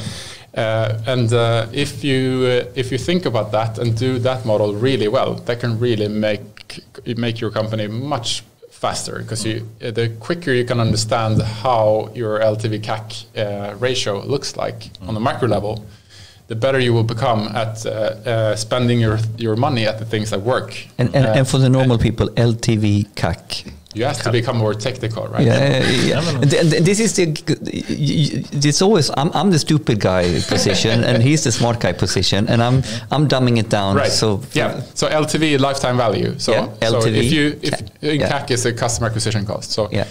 At the fundamental level, you spend money in some way to get customers to your company, right? And then that's a cost per customer. And then you want those customers to stay on to your whatever product or whatever it is, and then to bring in money back. So it's a combined ratio, LTV CAC. Yeah. So the value you get from your users should be more than what you pay for them. Otherwise, you're going down the drain. Yeah. Lifetime value can be something 2 or 5 years ahead or something, that you try to calculate what the average value for each customer will be in some future time. Right? Exactly. So then that becomes your judgment here. So what is our requirement right now? That's how much money should we get in, or should we, if we spend $10 to bring in one new user, or customer, when do we need to get that money back? For some, it's like, oh, it's early, we don't care about that. It could be paid back in 10 years. And for others, it's like, oh, we need to get them back instantly on their first purchase. Because that's different for different business models and stages. But still, that equation is very important. If you get that right, you can empower your teams to really iterate on your product, on your retention, on your pricing, and the better you are at predicting that, then the better you will become as a customer or as a company. You grow faster, and the better financing decision we will make as well. But I would argue that we have great tech inventors and startups that don't has the same deep grip on the ratios and the KPIs as you have done it when you've been drilled in EQT, exactly. And you grew up with it in Spotify. Yeah. And maybe some of those core ratios, and it really drives your focus in a completely different way than if you use Go. So this is the nice thing, right? That's exactly right. I mean, we were spending 5 years exploring and inventing this way of working at Spotify, and 5 years into EQT, I've been working with 100 portfolio companies, iterating on this, figuring out how this should be done. You've been building this business model for a while. Yeah, exactly. And so what if we, then I've been thinking but this should be common knowledge for everyone, right? It's not. So why don't we build this into this platform and offer it to our customers as well? And that will help them early on to get this to them without them having to spend years, and that also helps us. Right? Super cool. And so that's in this field. As to close this example is if you can use all your data to build those models much more accurate. So if you invest time in tech, in machine learning, you can build these models become really, really accurate with very little data, and that's a really power if you do this really well. Yeah. I have do you want to take it first? Okay, because it's bolts on to the angle of trying to unpack how you do things, but maybe do it a little bit more politically correct. Not asking for the algorithm, but when you started this journey now with your experiences, what has been your strategy or thinking around your tech stack and your architecture? Where did you start off? What is your core technology you started with, and how you think it's going to evolve? A little bit like, are you cloud, of course, I guess.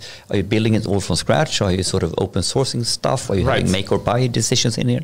Yeah, that's I think it's super nice to start things from scratch now, because then we can make all these choices in this paradigm where there is so much stuff available.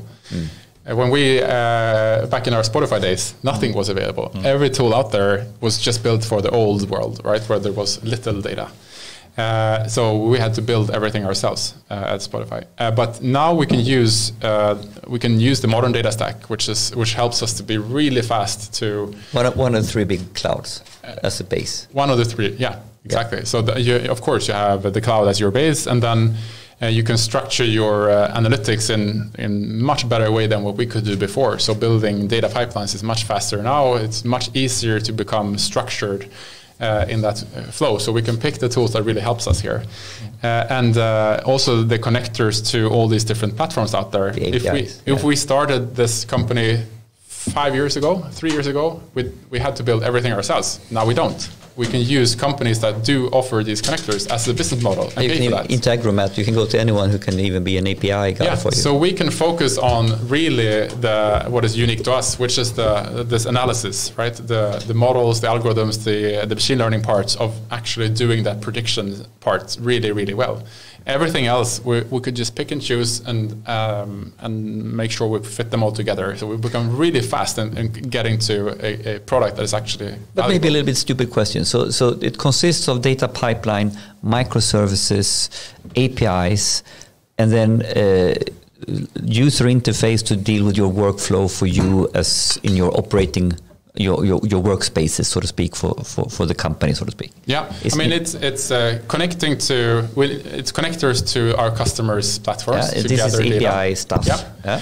And then it's transformation of that data to fit with our data models. Yeah. And then it's the whole data modeling parts, big parts.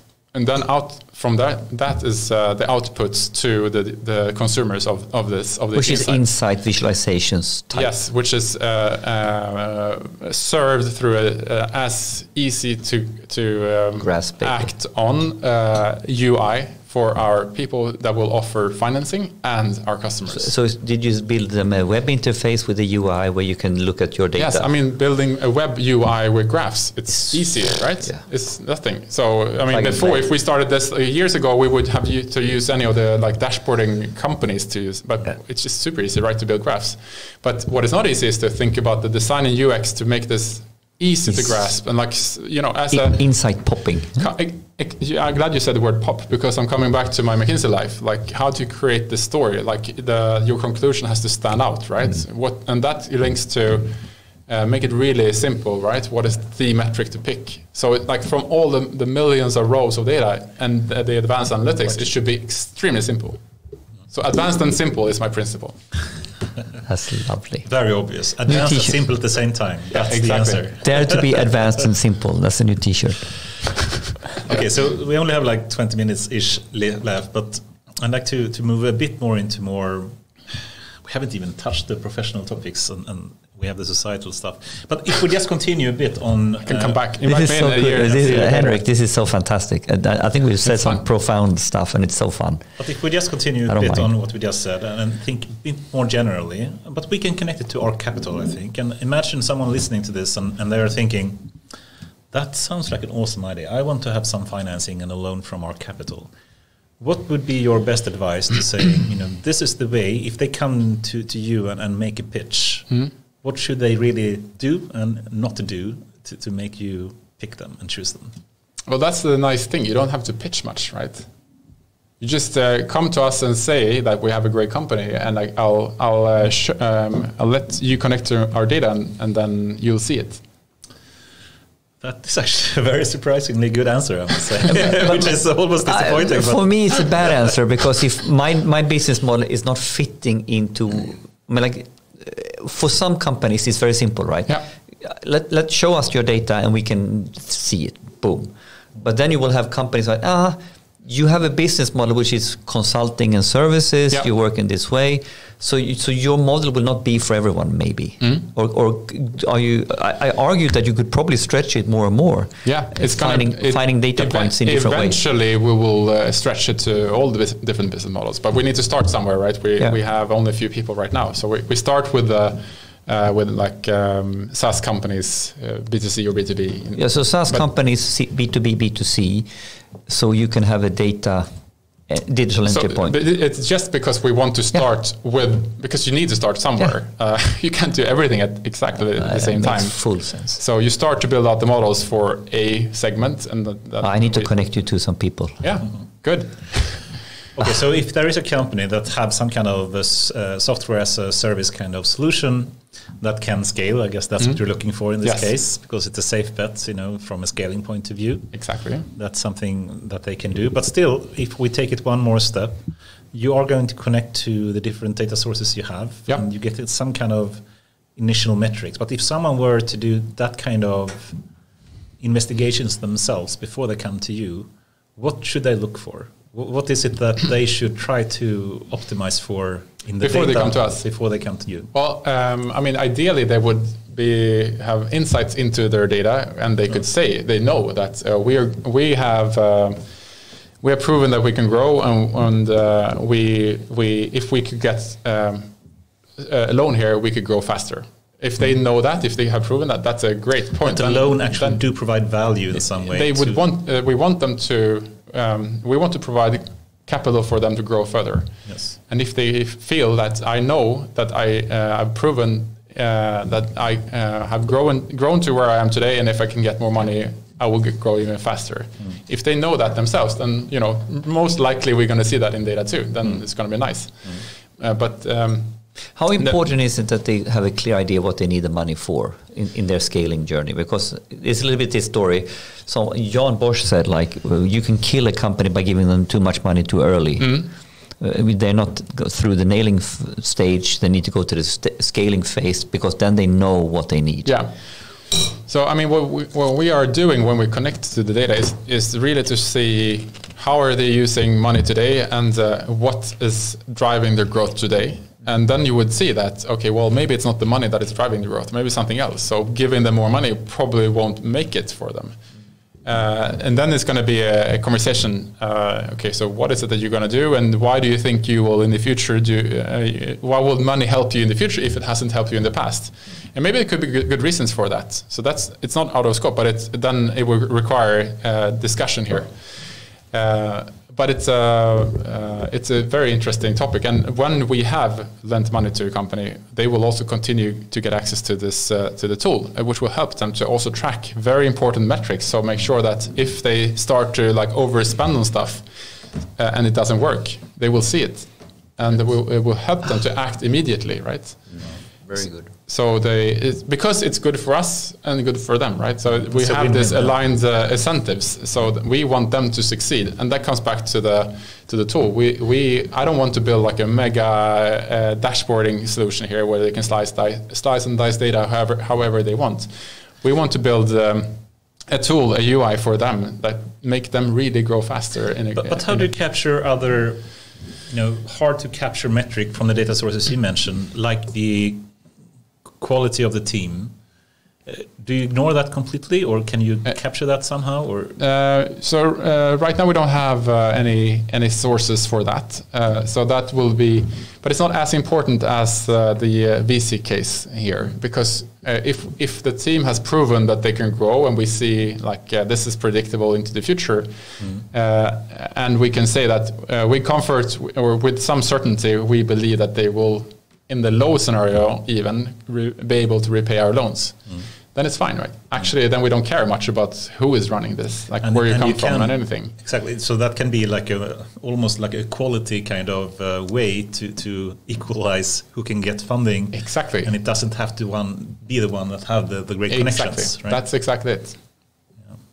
That makes a lot of sense. You're objectively looking at the hard numbers, and then you're having models to understand the scenarios and predictability in the trajectories of those numbers. So it's just maths, right? It's just statistics. But still, just to linger a small part of time longer on that, so some companies still want to grow their company, and they want to set them up to become as great, partner with you, if you call it that, as possible, and they still want to build their team, and you've been part of building teams for a long time as well. How would you still recommend people to get that kind of number, the data that is required for this? What type of have you seen any like, you know, failure with that they require the wrong type of people? I'm thinking about, you know, what John said, you know, with salespeople, etc. Yeah. And you can actually, I would argue, you can also blow up numbers sometimes with data that looks completely wrong because you simply do that with, you know, bloated numbers, if you know what I mean. Yeah, definitely. And yeah, I mean, think about my position. I've been involved in probably around 100 investments that made it for EQT Ventures. And to get there, there's been a lot of nays as well, like much more.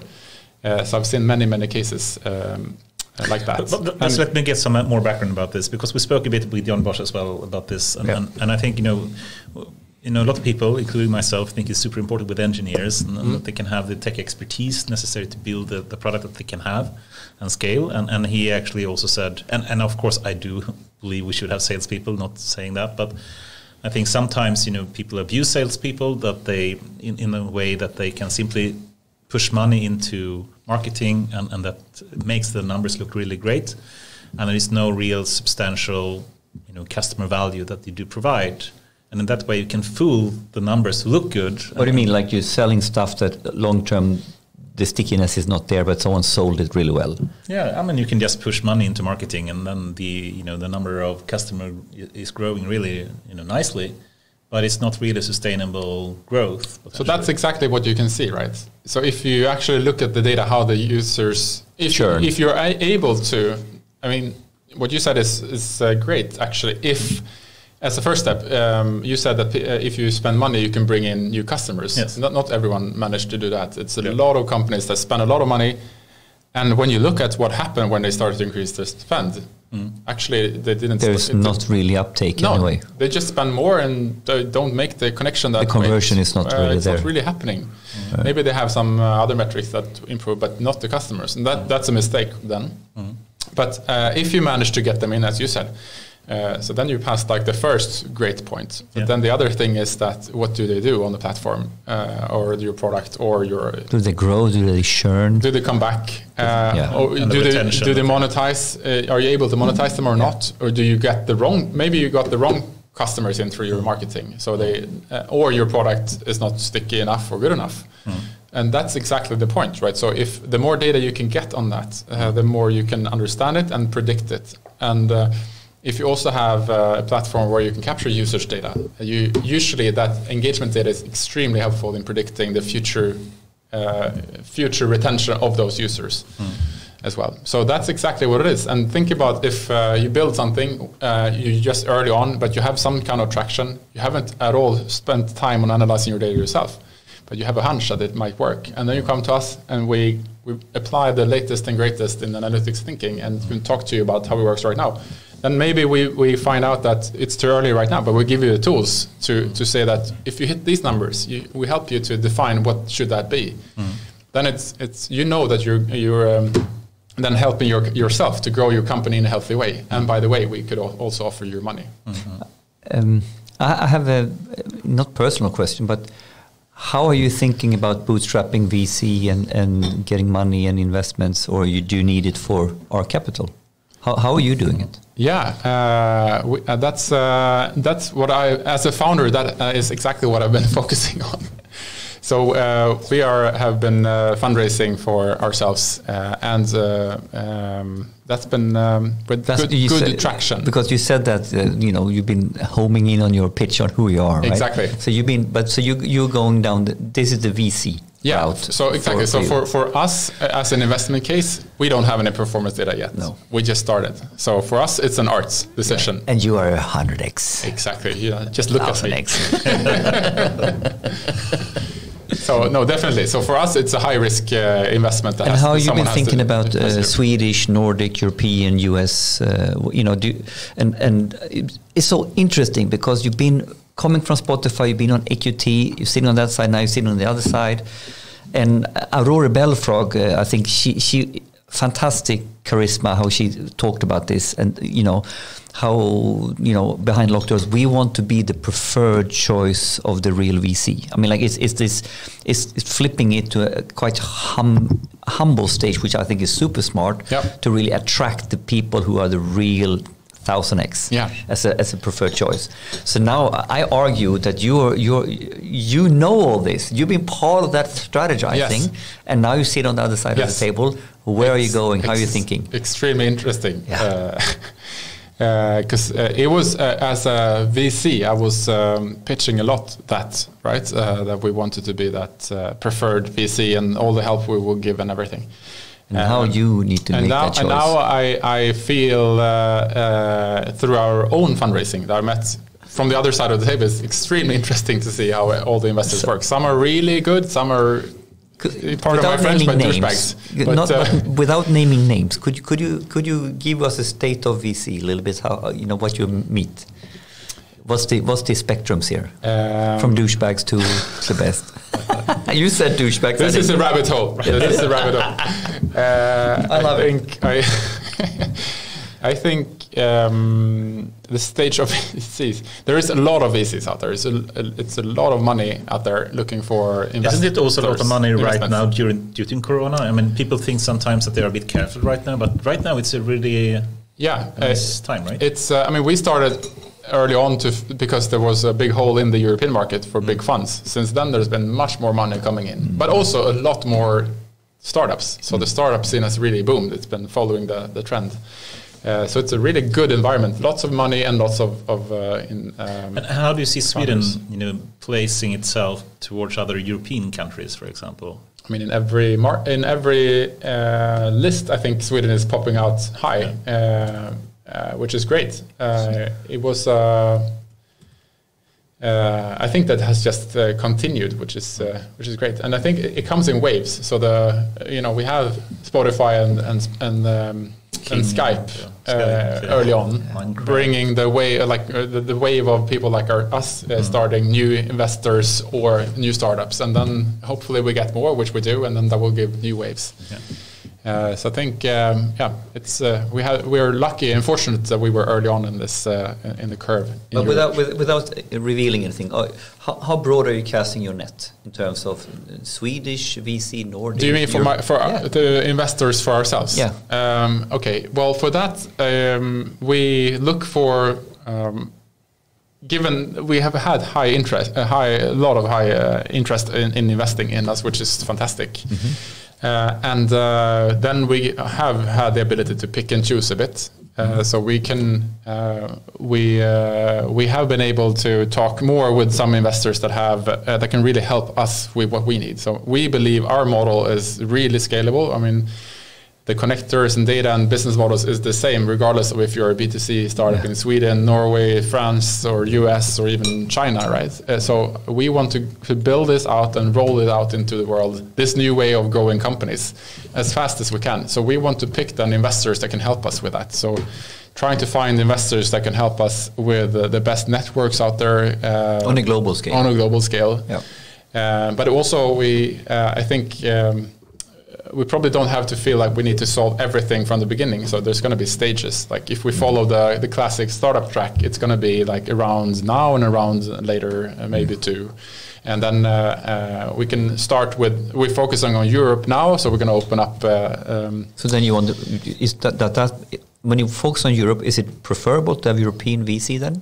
Yeah, exactly. Because we're focusing on Europe, but we're starting the company here, across the street in Stockholm. So our natural networks will be more focused here. Yes. So let's take the opportunity if we get more investors to pick investors that have networks in other markets, like we do, but other places. Because then we believe that that will help us to roll out the fastest we can when the time is right. So what you're saying is you will have as the rounds go by and your geo-cloning happens, you will look for investors depending on where you go. To match our next stage.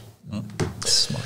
Awesome. And let's try. We won't really have time to go into any kind of philosophical or societal topics, but we can touch one, I think, and connect it a bit to what we just spoke about. And that is potentially, you're investing in startups. And then some companies say that the tech giant... We are not investing. Sorry, but you're... Okay. Lending money to. You're lending money to. You're financing. Financing. Okay. You're financing startups. Yeah. Good. And then some companies are a bit scared about big acceleration that we see the big tech giants are doing right now, and we can easily see if you just look at the most valuable companies in the world that the top valuable companies in any kind of sector is the tech giants. It's the Google, it's the Facebook, it's the Amazon, the Microsoft, and Chinese. Baidu, Tencent, Alibaba, whatnot. Do you think there is a risk if you look couple of years ahead that the tech giants will continue to accelerate in this way, and therefore it will be harder and harder to build startups? Or do you think the opposite? I think the big tech giants will continue to accelerate, but I do not think that's bad for startups. I think it's completely the opposite. Nice. Because they can make a great exit, or in what way? No, I think the big tech giants are continuing to fuel innovation and like R&D of things, of new tech methodologies, but also to create new platforms and new places to create like new opportunities to build startups upon, right? Mm-hmm. So if Facebook and Google didn't exist, we couldn't create our company right now, because they have, thanks to them, people use them for market their own companies, which generates data, which helps us to fund them. But do you get sometimes a bit scared of the power that the tech giants have if they will continue to accelerate as well, as you say? No, I love that they accelerate, because it helps. It shows that others can do the same. You can create a new global company really fast and from. Take a big part, affect a lot of people very fast thanks to tech. But on the other hand, it's scary if you think that they will do that with the wrong intentions, right? I have to move here now, and I'm on the opposite side I usually take, but just because you're saying what you're saying, I have to take the opposite side here. And then, imagine like Facebook or LinkedIn or Twitter or someone gets a huge power, and they start to also not only be a tech provider, but also take part in the political agenda, so to speak, and start to deplatformize people like Trump or other people. And we heard about Joe Rogan, for example, recently at Spotify, which is a big, current discussion that we have. And Spotify is so far taking the stance they're not really censoring, or they at least do that less than some other tech giants. Do you have any thoughts about this? Should tech giants take more of responsibility for the content they have, even though it's provided by their users? Or what's your thought about this? I think when you have built big platforms and you have created products that really affects what people do and learn, that affects them, which these platforms have done. You can affect that, right? You do control it. Either you do it explicitly or you do it implicitly. And of course, these big platforms, they have a lot of control, and they should use that power, I think, to do the right thing. But then, what is the right thing? That's hard. And in that way, you mean they should control the content more? No, I mean they're writing their own algorithms on what to prioritize in their feeds, for example. Yes. So I mean, explicitly or directly or indirectly, they are controlling what we do, right? And what we see and what we don't see. And there's been numerous examples of how that has been problematic with racial content and stuff like that. So I think they should take that opportunity to affect and steer the content that they have in a good way. But the question is, what is good here, and where does that line go? And I think actually goes back again to the political debate, because if the debate was on one of these platforms, we could say, oh, you're spreading misinformation here. You're actually using facts that are not fake news. If this was happening, a debate in television, we could call out fake news. Exactly. We could say if it was on Swedish SVT, national television, you're not censoring wrong content here. And no, they're not, because they're not used to this at all. But I think they should. It goes back to they should use the tools that they have and that they're indirectly already using. And I think coming back to my Motherbrain days, we built this workflow tool which all the users in the team use to prioritize the companies we look at. And there we then chose to say, okay, let's not just follow all the companies that score high up on the probability to succeed. Let's make sure to shift it over and make sure that the team over-index on companies that have a mixed gender split in their funding team, for example. Right. So you basically, let's steer the algorithm for good. Let's use the position we have to actually control what people do, and to something that we all agree on is something that we want to do but have a hard time doing ourselves. So I think that's a nice way to think about it, and I think that's how people should think about their different feed algorithms and content on Spotify. That they should actually apply that. And do we want them to do this by good nature, or does this need to be regulated in order to get there? Yeah, so that is where is that line? I think no one has the answer to it, and I think it probably comes back to our brands and what we want to stand for, and how if brands want to help out in society or not, they can take this chance. Because there's also this argument that around your brands and why good AI will be profitable AI is simply that in the end we as consumers can steer them with our purchasing choices or our platform choices. Yeah. Now the problem is when they have monopolistic almost, so basically I have no other choice. If I want this type of service, I will end up here. So for me it calls for that. I'm not so worried about tech giants, but in order to push them, or in order for me to be able to steer them, I also need some alternatives. So for me, the scare point is when the alternatives go straight out of the door. Right. Because then, I don't know, I can't even with my money say I'm going to choose your friend over here because he's doing the right thing. But then you can still get other reactions, such as like now Spotify people are leaving, they don't want to be part, like the artists don't want to be part of the platform. Yeah. So they're protesting in that perspective instead. So I think, I mean, before we weren't able to have this discussion, so it's great that we have it, and this is, I think, what we need. Because if we want to end on a very positive note, generally, my outlook on people is most people wants to do good. We have our good or bad days, but there's very few people I meet. Or have you met many evil people? No.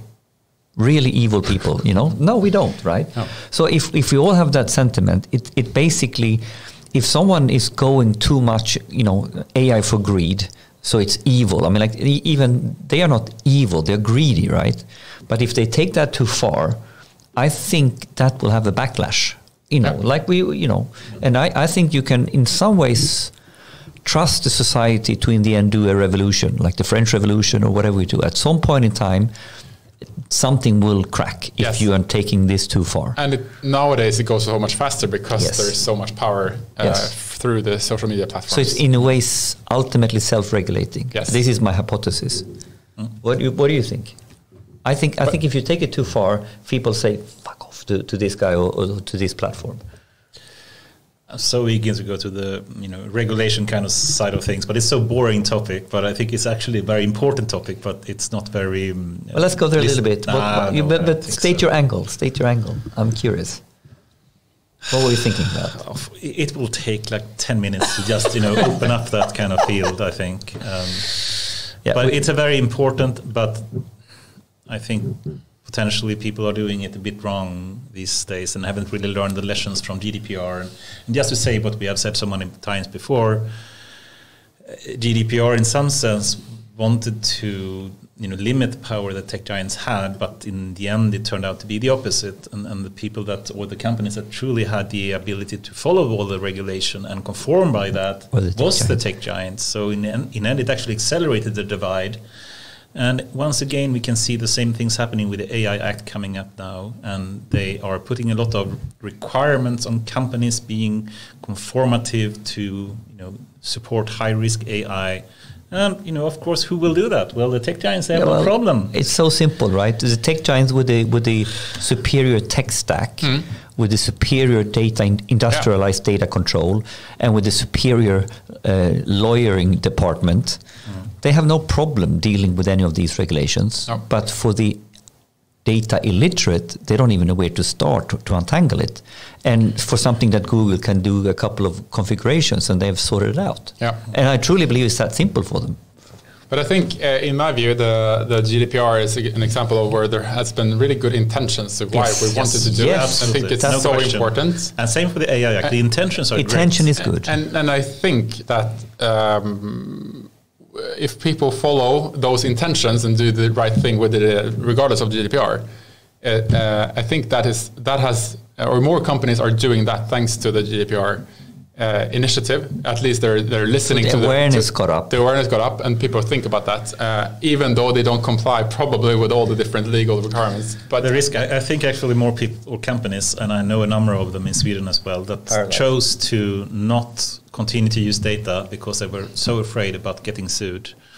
In the public sector, this is a real problem. I mean, I think more than ever in Sweden, we are, with the Cloud Act, so everybody's going back on-prem, and it's screwing them up big time for no particular there is not the useful security. I mean, it's just dumb. It's simply dumb, right?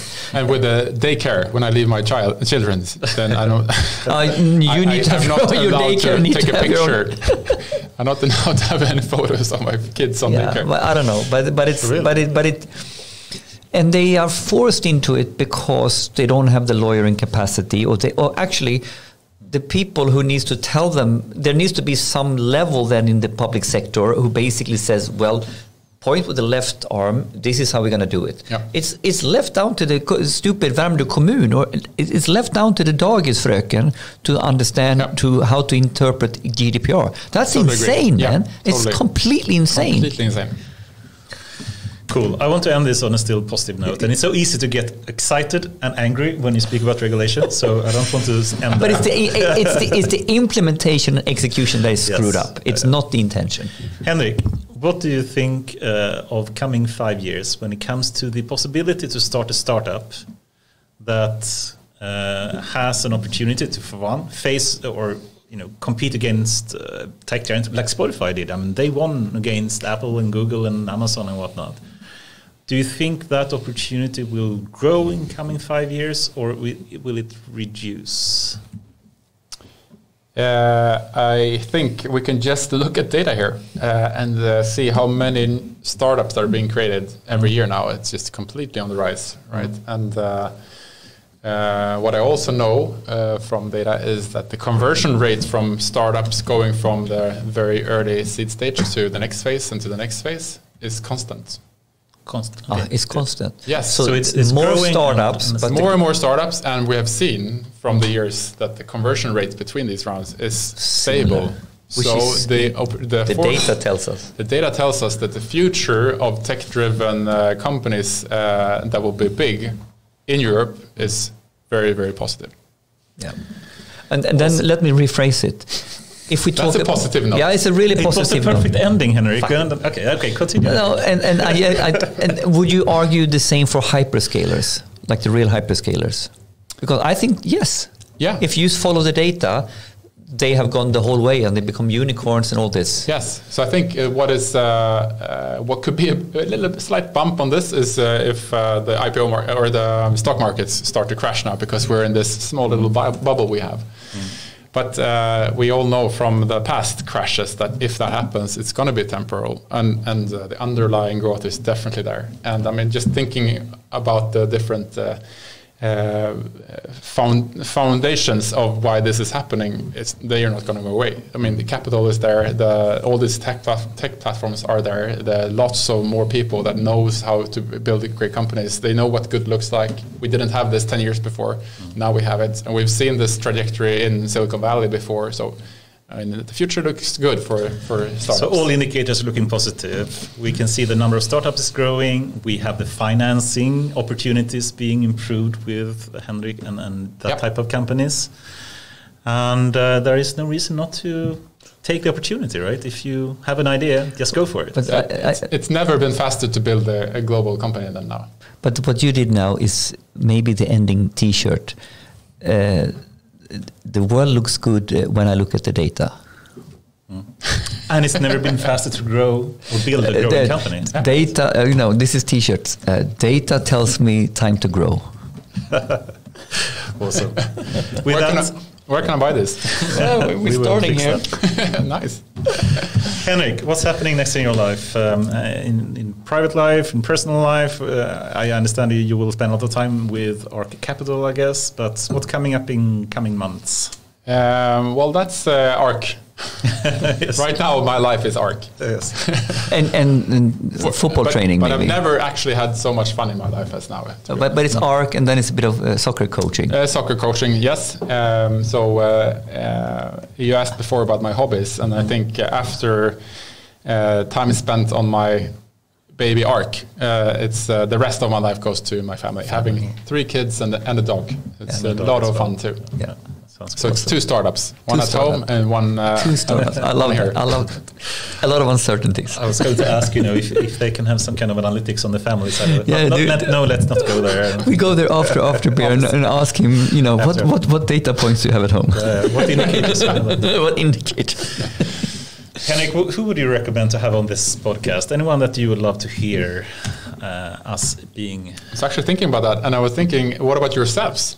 Oh, Ooh. that was, yeah. How do you mean? You have pretty interesting backgrounds and thoughts, given all these interviews and also your daytime works as well. That would be interesting. That was a new that's a nice comment. one. That was a very flirty, what do you say, smooching the host comment. Buttering up. Buttering up. Yeah. But I loved it anyway. No, Great idea. Other than that, I think, of course, Elon Musk, right? Yeah, of course. And other than that, I would also recommend people in my teams that I've been working with. Some really good superstars there. In ARC Capital, I mean. And also the EQT. EQT. There are several superstars and cool people. Anyone specific in EQT that you would recommend? I think, a very dear colleague who is extremely great at all the AI parts is Lelle. Have you met him? Lelle Cow. You have to meet him. Oh, I don't. Okay, good. Okay. That's a great advice. Yeah. With that, Henrik, it was a true pleasure to have you here. Likewise. I think we managed not even half of the topics we prepared, but that's the way it should be. And, that's the way it should be. And we have still the after work to do the proper kind of discussions. But an awesome flow and an awesome energy, Henrik. Yeah. Thank you for that. Thank you. Awesome. Likewise. Super fun. Thank you very much.